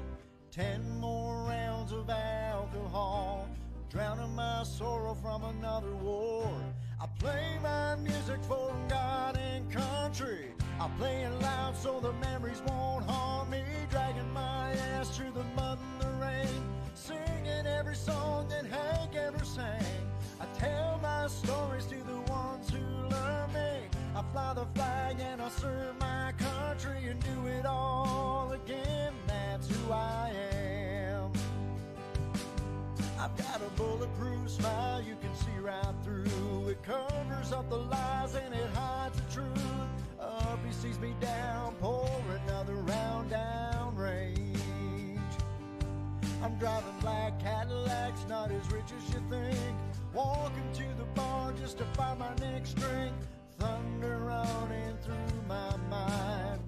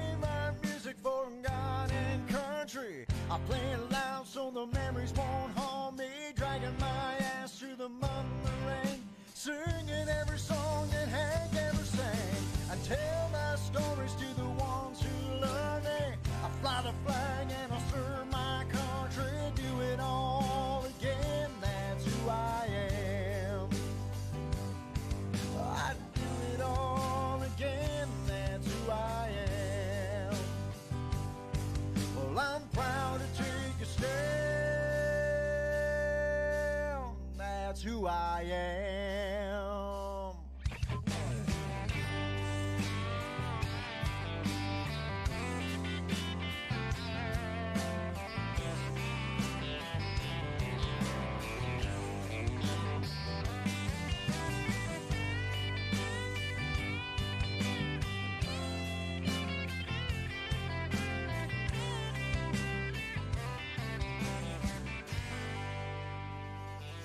Greetings from Washington, D.C. My name is Elliot Domingo.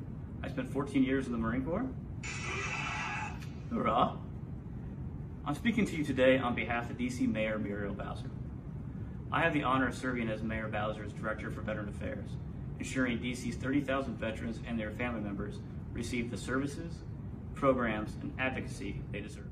For 32 years, your Rolling Thunder has brought honor to our fallen brothers and sisters, maintained hope for those still missing, and rose awareness of the 22 veterans who lose every day to suicide. Your safety and health is Mayor Bowser's priority. We know that you'll adapt and accomplish the mission. So on May 24th, make those engines loud and complete the Rolling to Remember Challenge by riding 22 miles in your local community. Thank you to AMVETS for hosting this great tradition. Thank you for serving our country and never giving up the fight. And we look forward to seeing you all in 2021. Semper Fi.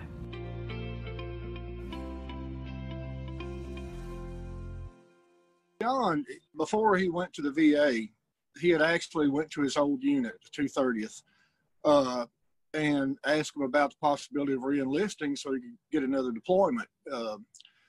I know the deployment was his finest hour. He was a different person before he went, and he was a different person for the best when he came back. It was after that he started going downhill. So by trying to take that next deployment, I think that he was trying to regain a piece of himself. But when he decided to go to the VA for treatment, like he and I discussed, he said, I can't have their back if I can't have mine. I need to fix myself first. When you lose a loved one that was a veteran, I'm sure it's horrible to get the news that you've lost them in combat overseas. But it's just as horrible that you get the news you've lost them 5 miles from home. I'm not trying to compare myself, but I'm just trying to, let people know that when you lose a loved one that was a veteran, it's the same pain. We were extremely proud when he graduated from boot camp. Me and Susan and his grandparents. Yes, it was extremely proud to see him graduate. I've still got his graduation picture. And his unit, the group he graduated with, I still have it in there. I've kept all of his military pictures, and I'm proud of every one of them. Whether the pictures he took in Afghanistan or boot camp, that's something I'll hang on to forever, because every time I see him, there's a mixed feeling of, it makes me sad because he's not here anymore, but I'm still extremely proud of him, just like I was the day I saw the pictures. Did you notice a change for the better in him when you saw him graduate and he came home for the first time, and you kind of did you notice any kind of evolution? Oh, sure. When he first came home after graduation from boot camp, you could tell there was some pride in himself. He was, anxious to get, into the full swing of things. I spent 2 years reading over records, everything I could find, and kept reading over his last note to me, basically his goodbye note. John read the Quran so he could understand what it meant. He wasn't Muslim. He wasn't really Christian. He was spiritual. So he read it so he could understand their way of thinking. And that was just the way he was. He was incredibly smart. And this is another thing I'd like to touch on.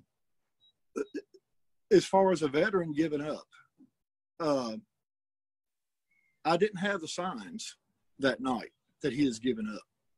He seemed like a quarterback that had just lost the Super Bowl, but he also had a plan the next day. So that's the reason it never occurred to me that was even a thought that night. like I said, sometime during the night it went wrong. But here's something I want to mention that I may have mentioned to you, but I actually mentioned to Representative Dagerlay's office. I think if the government, the DOD, the VA get together, and for yourself, for every service member deployed, you've got a next of kin you have to fill out. If they just mail a small pamphlet to that next of kin, showing the signs, it could be just a piece of paper folded over, but the signs of PTSD and traumatic brain injury and the signs of depression. Think about it. When that veteran comes home, that family is going to have kind of like something they can say, well, wait a minute, John's acting strange. Well, not only that, but if they read this, they can tell if their next door neighbor is acting strange or their child in school is acting strange. And it wouldn't cost billions, just a folded over piece of paper, so that the American public that's not familiar with veteran suicide or PTSD and the warning signs, then they're going to have a bigger grasp on it.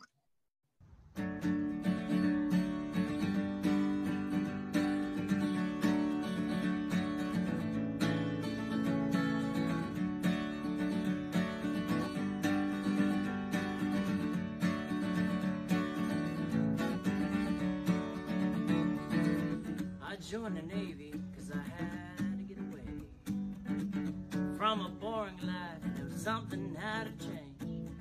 Signed up on Friday and I left. Signed him on one adventure. So I headed for the storm. When I got to boot camp, I thought, Lord, what have I done? They took my guitar, they handed me a gun, and I made it through, and I marched out proud. I wore my dress white all around town. I'm not saying how to live your life. I'm not saying you should have this life.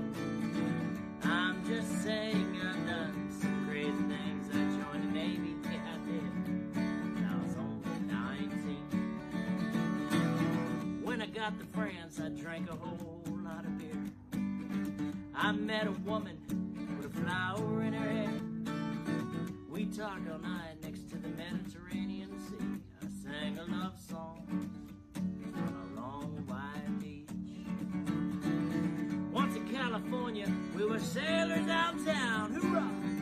I looking for trouble, stumbling all around. Once at a party, I nearly could have drowned. Not in water, oh no, with a shot of Jack and a shot of Crown. I'm not saying how to live your life. I'm not saying that I live my right. I'm just saying I've done some crazy things. I joined the Navy, yeah I did, when I was only 19. But I've seen wars, seen grown men cry, found brothers' lives right before he died. I stabbed down the barrel of Egyptian guns, lost in a moment I was too afraid to run.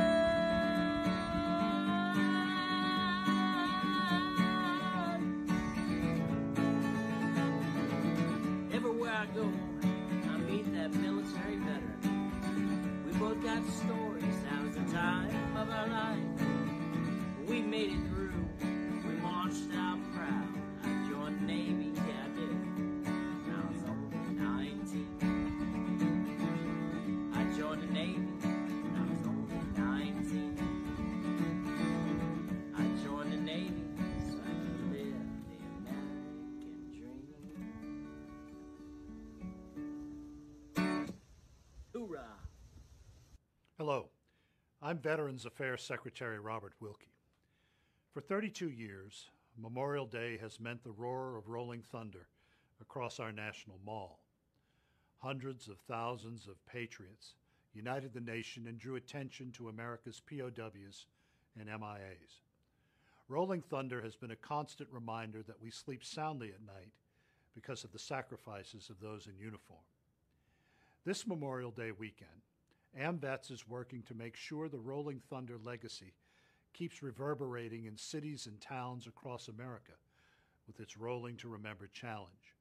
AMVETS Rolling to Remember 2020 also brings attention to one of President Trump's top priorities, addressing the tragedy of veteran suicide. As we work through the coronavirus epidemic, every veteran and family member should know that VA is open for business, providing same-day mental health services and mental health screening for all veterans at risk.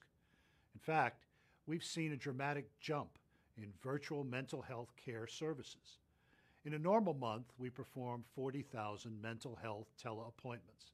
In March, we held 154,000 appointments by video. Virtual appointments at vet centers and telehealth group therapy jumped by 200%. Those numbers are a good sign. Veterans are successfully getting care despite the epidemic's challenges. If you or a veteran you know needs assistance, our Veterans Crisis Line is there to help. Just call 1-800-273-8255 and press 1, or text 838-255, or chat online at veteranscrisisline.net. In the Bible, God promised Joshua, "I will not fail nor forsake thee." VA will never fail nor forsake our veterans, former POWs, MIAs, and their families and survivors. And we won't stop fighting for the real solutions to the veteran suicide crisis. Ride safely. Take good care of yourselves and take good care of each other. Thank you.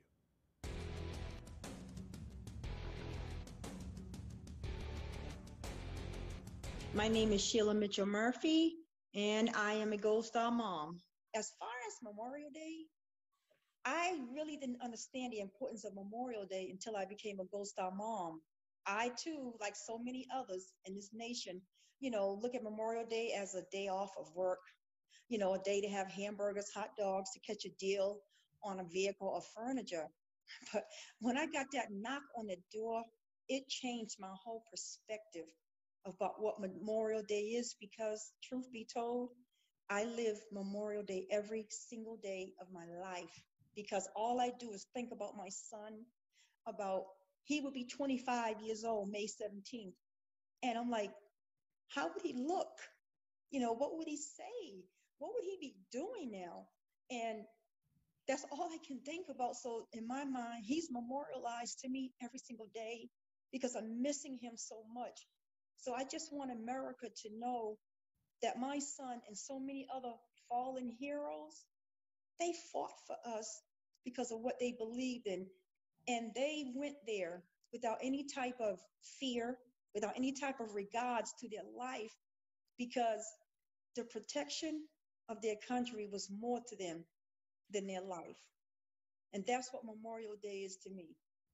I want America to roll to remember my son, Specialist Etienne Murphy, as a man who had purpose, as a man with a vision, as a man who loved his country, as a man who fought and stood for what he believed in without any regards to his own safety or life. My son, Specialist Etienne Murphy, is the epitome of the American soldier. My heart goes out to those who never really were able to receive closure because maybe their loved ones may not have made it back home. I can't imagine not seeing my son, but I can imagine it in a way, because when I looked at my son in that casket, I couldn't accept that that's not my son. In my mind, my son is still out there somewhere, and I'm waiting for him to come home. What are your thoughts on mental health serving and how that might turn into a situation where a veteran in crisis may be in a battle within him or herself? I, for one, have even thought about dying by suicide. I have put a gun up to my heart and almost pulled that trigger. You can get to a point in your life where you feel like no one understands. I can't even imagine the atrocities that these heroes have seen, and then to come back home and be shunned and be silenced because they feel like no one is going to understand how they're feeling. It hurts my heart to my core because I just want to help them all. I may not understand what they've seen, what they've been through, but I do understand that feeling of not wanting to be here because you feel alone, because those thoughts in your mind can just take over. It becomes like an entity, like a spirit, and it can just make you believe that there's no more hope for you, that there's no more relief, and that the only way out of this is to leave this world. And I think more needs to be done for these veterans, for these young children, for these older people who are struggling with PTSD and depression, because it's real. I've experienced it, but mine is no way half as bad as what they're experiencing, because I don't know what they've been through over there. So all I can do is pray for them, and I pray that the word can be spread more about what these heroes are going through on a daily. It's a battle every day, every second of their life, because I'm battling it as I speak. I'd like to thank AMVETS. I would like to give a special thank you to Sherman Gillens Jr. I hope I'm saying his name correctly, but he is a godsend to me. I met Sherman when I responded to a post about veterans not really receiving the recognition or not really receiving what they need to receive in order to get help, because I felt the same way as a Gold Star parent. There is minimum help for us out there. And Sherman responded to me and asked me, is there anything we can do to help make life better? At first I said no, because I'm like, who is this guy? Because I don't believe it. So many people have said, oh, we'll help you. I never hear from them. But then it stayed on my heart a couple of days, and I said, I'm just going to put it out there. Okay, I said, yes, Sherman, I want to ask you, I have all these posts. Everyone says you should put them in your book. I said, is there any way you can help me? I am not lying. I asked Sherman this, I think it was in January, and I think by March, the book was published. So I am so thankful to AMVETS. I tell everyone that I know about AMVETS, I respect what they're doing, and they are number one in my book. Thank you, AMVETS, for all that you do.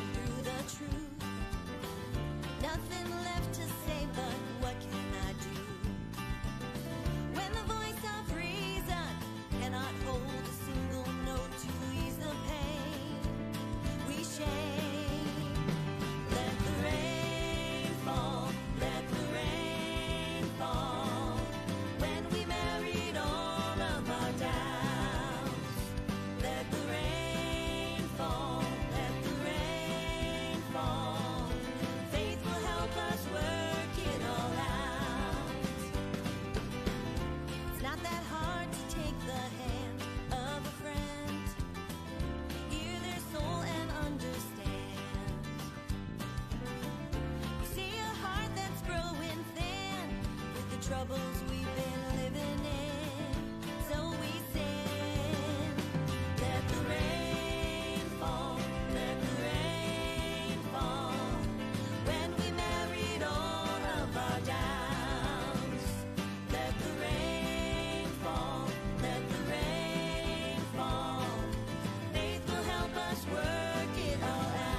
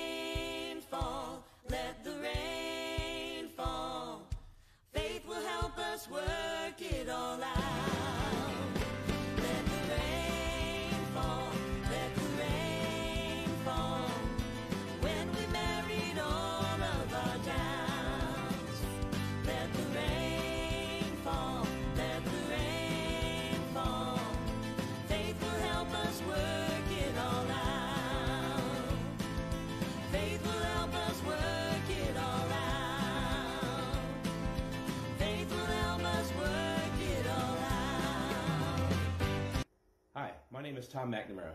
I'm the national president of the AMVETS Riders, a subordinate group of the Veteran Service Organization, AMVETS. I'd like to talk to you about Rolling to Remember 2020. This is about the 81,000 service members that have not come home, and we need to hold the government accountable. We would also like to talk about what is forefront in our minds is veteran suicide. 22 a day is too many. One is too many. We need to be working with the VAs to find a solution to this. So I was researching, looking for a poem about POW MIA. And I ran across one. It's simple. It's a poem by Del Abe Jones. And there's a few lines in it that really kind of hit home. So I'd like to read it to you. It's called POW MIA Issue. 10 years of bits and pieces by some people who still care, in search for clues and answers about those we left over there. Trying to get the military and all those politicians to take actions to find them with calls, letters, and petitions. It's a sad state of affairs when the family and friends must lead the battle in the search in this war that never ends. All those loved ones still missing who went to war for me and you deserve more from our country than just the efforts of those few. Thank you. Again, I'm Tom McNamara of the legendary AMVETS Riders.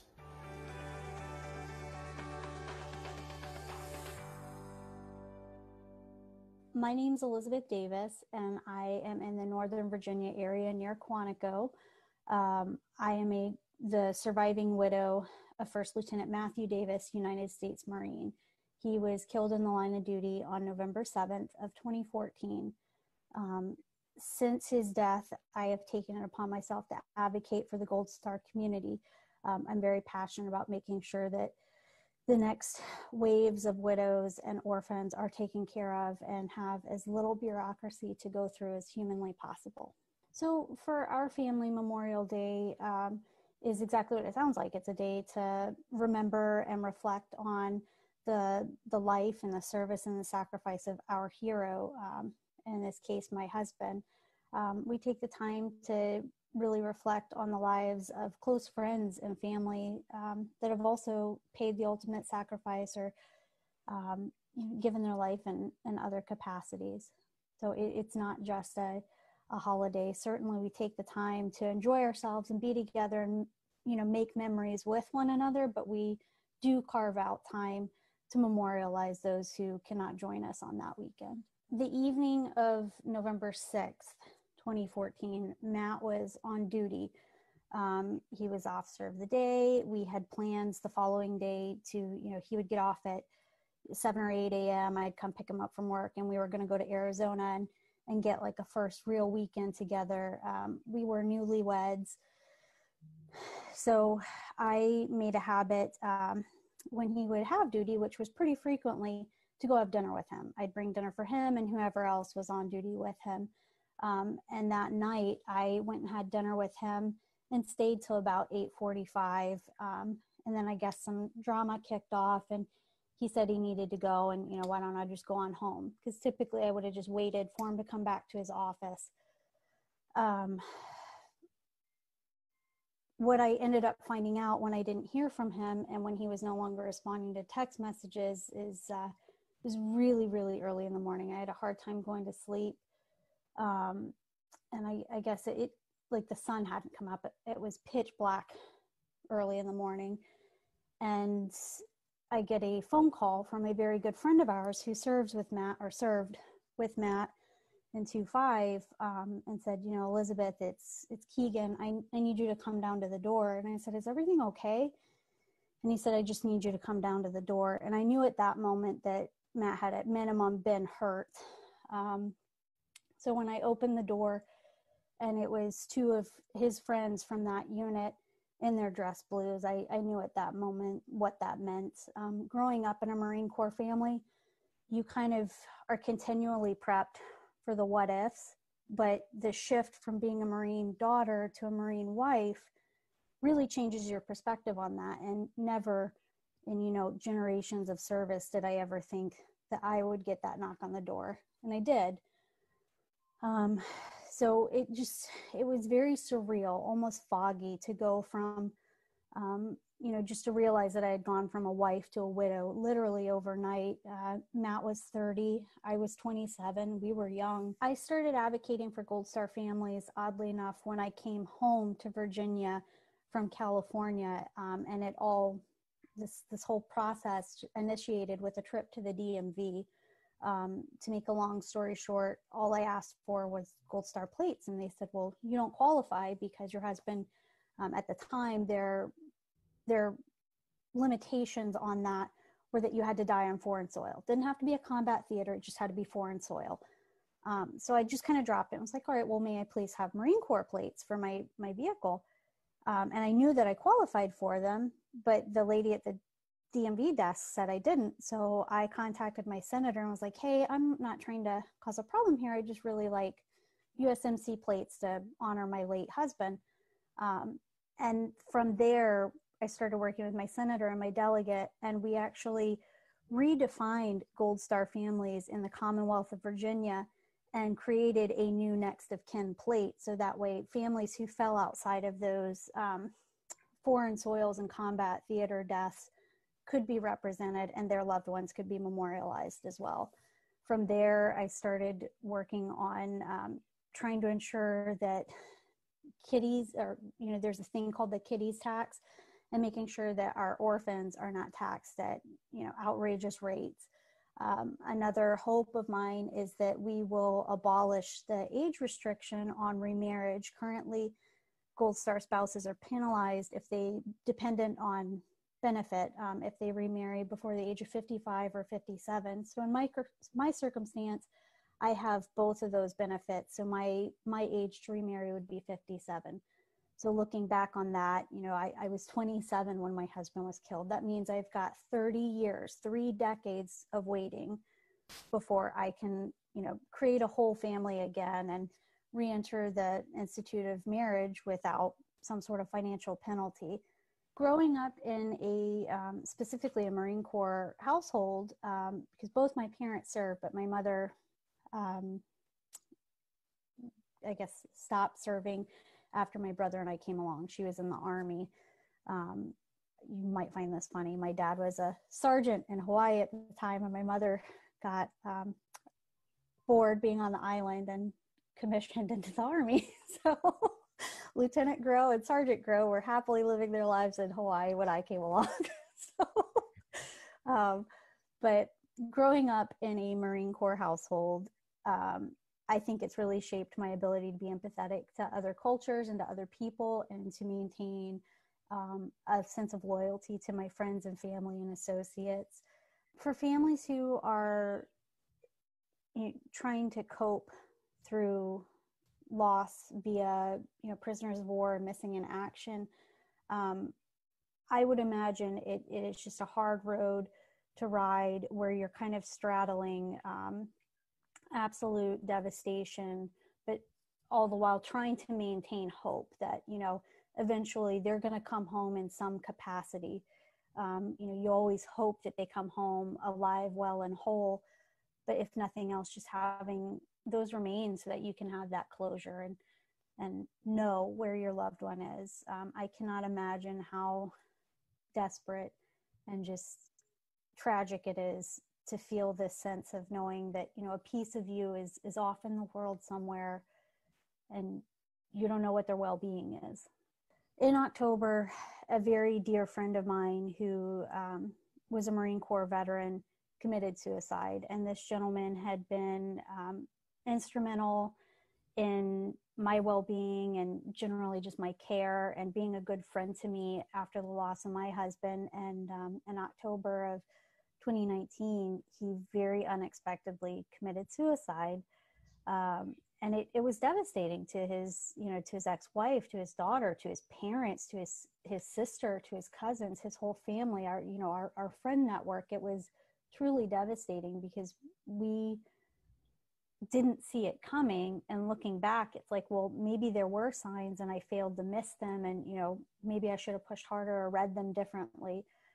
It makes you second guess, even just from the friend realm. So I can't imagine how intense that feeling is from a biological family standpoint, or even, a romantic relationship standpoint, It's just devastating to lose someone that way, to see them survive so many combat deployments, to see them go do dangerous jobs, for the government as civilians once they come out, or any number of opportunities that they take. It's just, you come home and you survive so much, and to see them be lost to that, it is an additional layer of just tragedy that I almost can't articulate.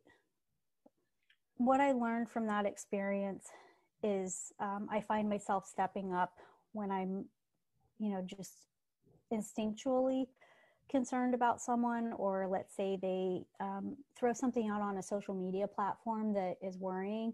I don't hesitate to reach out. I don't brush it off as, he's got a dark sense of humor or whatever. I reach out immediately. And there's been instances where, I maybe even reach out to that individual's family if I'm truly concerned and I'm seeing big red markers. I don't think I could live with myself knowing that I didn't try, or that I didn't try harder, because that's the thing I learned through that loss, was just try harder, be present, be compassionate, be a good listener. I'm not there to give them advice and solve all their problems, but I want them to know that they're not alone, and that I'm here, and that they can call or knock on my door. I'm here. I would rather be up in the middle of the night with them than attending a funeral for them.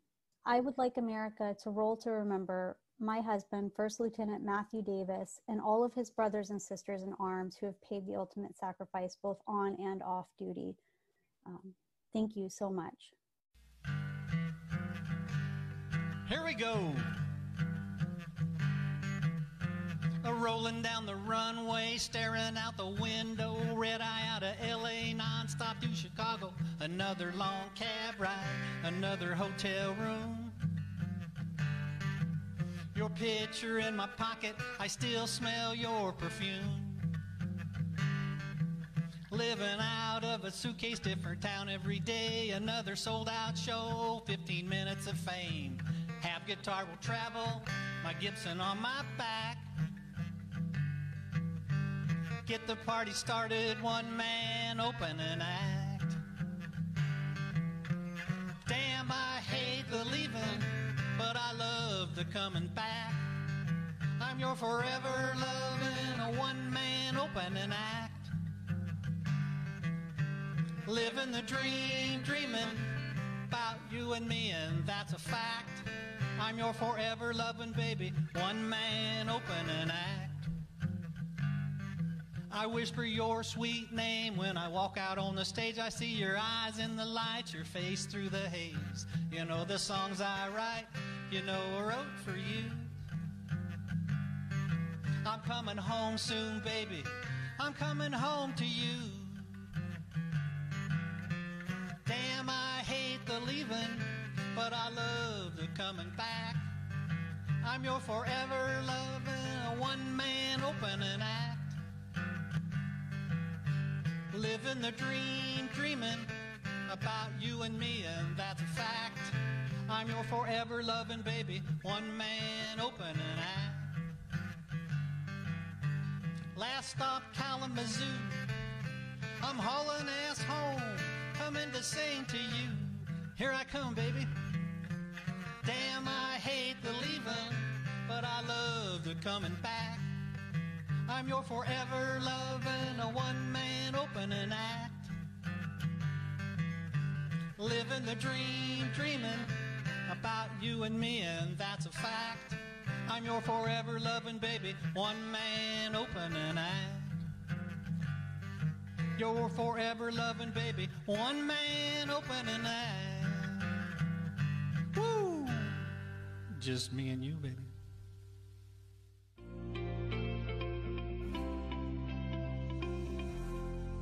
I'm Sherry Duvall. I'm the founder of Canines for Warriors, which is located in Ponte Vedra Beach, Florida. We're a national charity that provides service dogs to disabled veterans suffering from post-traumatic stress, traumatic brain injury, and military sexual trauma. We are the only service dog agency in the United States that provides these life-saving dogs for no charge. and we are also the largest in the United States. So today, after just about 10 years, we have placed close to 700 service dogs with disabled veterans. They're able to go home with a fully trained service dog to help mitigate their disabilities from the wounds of the invisible wounds of war. And we have had a 98% success rate with our program. So I feel that we're doing the lion's share of helping with veteran suicide, which is kind of the untold story, that we're losing over 20 to 22 veterans a day to post-traumatic stress disability from combat battle and the wars that we've seen since 9/11. My own son, who is not in the military, but he was a contract laborer under the Department of Army. He was a dog trainer, professional dog trainer. And they, at the time of the invasion of Iraq, they needed desperately bomb dogs to go over and hunt out the IEDs. So my son did 2 tours in Iraq, and when he came home, I did not even recognize who he was. He was just, his body looked the same, but he was gone. He was an empty shell inside. And I knew right then that I had lost him. And I felt strongly that he was about maybe 3-6 months away from suicide. He was a veteran police officer, a canine handler. I didn't think there was anything that he hadn't seen, but I was wrong. We see our veterans coming home from lengthy wars. In fact, in Afghanistan, it's still going on 19, 20 years. And our kids are coming home severely damaged internally, mentally. And these are fine, productive, strong people that can't deal with the aftermath of war and what they've seen, what they've done. Even though it was in their service and they were exemplary at it, they felt that life could never be the same for them again. And they resort to drugs or alcohol, and ultimately they take their own lives. And I can't tell you the mothers that I've talked to that didn't know how to help their sons. I didn't know how to help my son. But because I was blessed that he was a canine trainer, and the only time he was comfortable around anything was a dog. And I thought, oh boy, here's a light bulb. And so we did some research on service dogs for post-traumatic stress, and there was very little out there about it. And I just felt strongly that if a dog could bring out the light in my son, that he could do that for others. So we came up with this idea of training service dogs for this invisible wound. We could see, like the opening of a flower, these veterans coming out of their shells. They were talking again. They were socializing again. They were happy again. And that didn't mean that they forgot all the wounds of war, but they were able to adjust to it so much better, and just with the help of a service dog. The worst thing that the veterans do when they come home is they isolate. And isolation, of course, is the worst thing for them. So when they got their dogs, and we forced them to go to grocery stores, restaurants, chain stores, buses, airplanes, travel, whatever situation that they're uncomfortable in, that's exactly where we take them. And they realize they can do it with the aid of their battle buddy.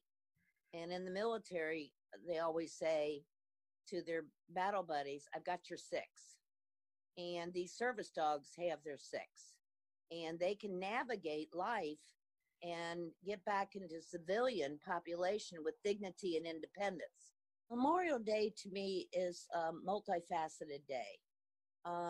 Of course, we want to remember our U.S. military for generations. I have family members that were lost generations ago, And so we want to take that time to remember their sacrifice and their service. But fast forward to today, we can let no veteran behind. We just can't. It's our duty, it's our obligation, it's the right thing to do, to take care of those that have taken care of us, that have paid the ultimate sacrifice. I've held Gold Star mothers in my arms that their lives will never be the same because their sons were killed, or the young men and women that come back and take their own lives. And we have to stop this veteran suicide. We owe it to the nation's #1 asset, the United States military. So on this day, on Memorial Day, praise the past, learn from it, and take it into the future to today's veterans and today's military, and help them. If it's your neighbor or your family member, reach out, be patient, find out how you can help, tell them you love them, and show them that life is worth living. But let's take this day and make a pledge that we will remember all veterans that have lost their lives for us and are living today. I want America to roll to remember, not just Memorial Day, but every day. Thank you for participating in the Rolling to Remember virtual experience. And now it's on to the ride tomorrow at noon. We're asking each of you to ride your own 22 miles in your community safely, in line with whatever your local guidelines are. But you can still be counted. It's not too late to join, to sign up. Use the Rever app, R-E-V-E-R. It's a free app. Join the Rolling to Remember challenge and ride your 22 miles so you can be counted. And we appreciate your advocacy, and it's going to make a difference. And if you're able to, also please consider donating so that we can continue our programs at rollingtoremember.com. When Americans sign up to defend our country, they know what they signed up for. When those men and women become missing in action, our Congress also knows what it signed up for. And that obligation continues for their families when they're missing, either in body during wartime or whether in mind in the fight against suicide. We will continue to hold Congress to its promise and its obligation as we roll to remember the men and women who are missing in action. While you're on rollingtoremember.com, please sign up for our petition to add your name to the rolls of Americans who will demand that we never forget those who served our country. They served our country. Now it's your opportunity to serve them. Again, thanks for participating with us today. If you're at all able, please sign up to take the challenge and ride with us tomorrow.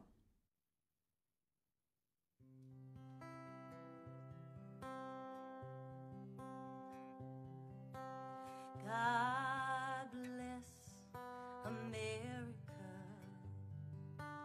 land that I love. Stand beside her and guide her through the night with the light from above. From the mountains to the prairies, to the oceans white with foam. God bless America, my home, sweet home. God bless America, land that I love. Stand beside her and guide her through the night with the light from above. From the mountains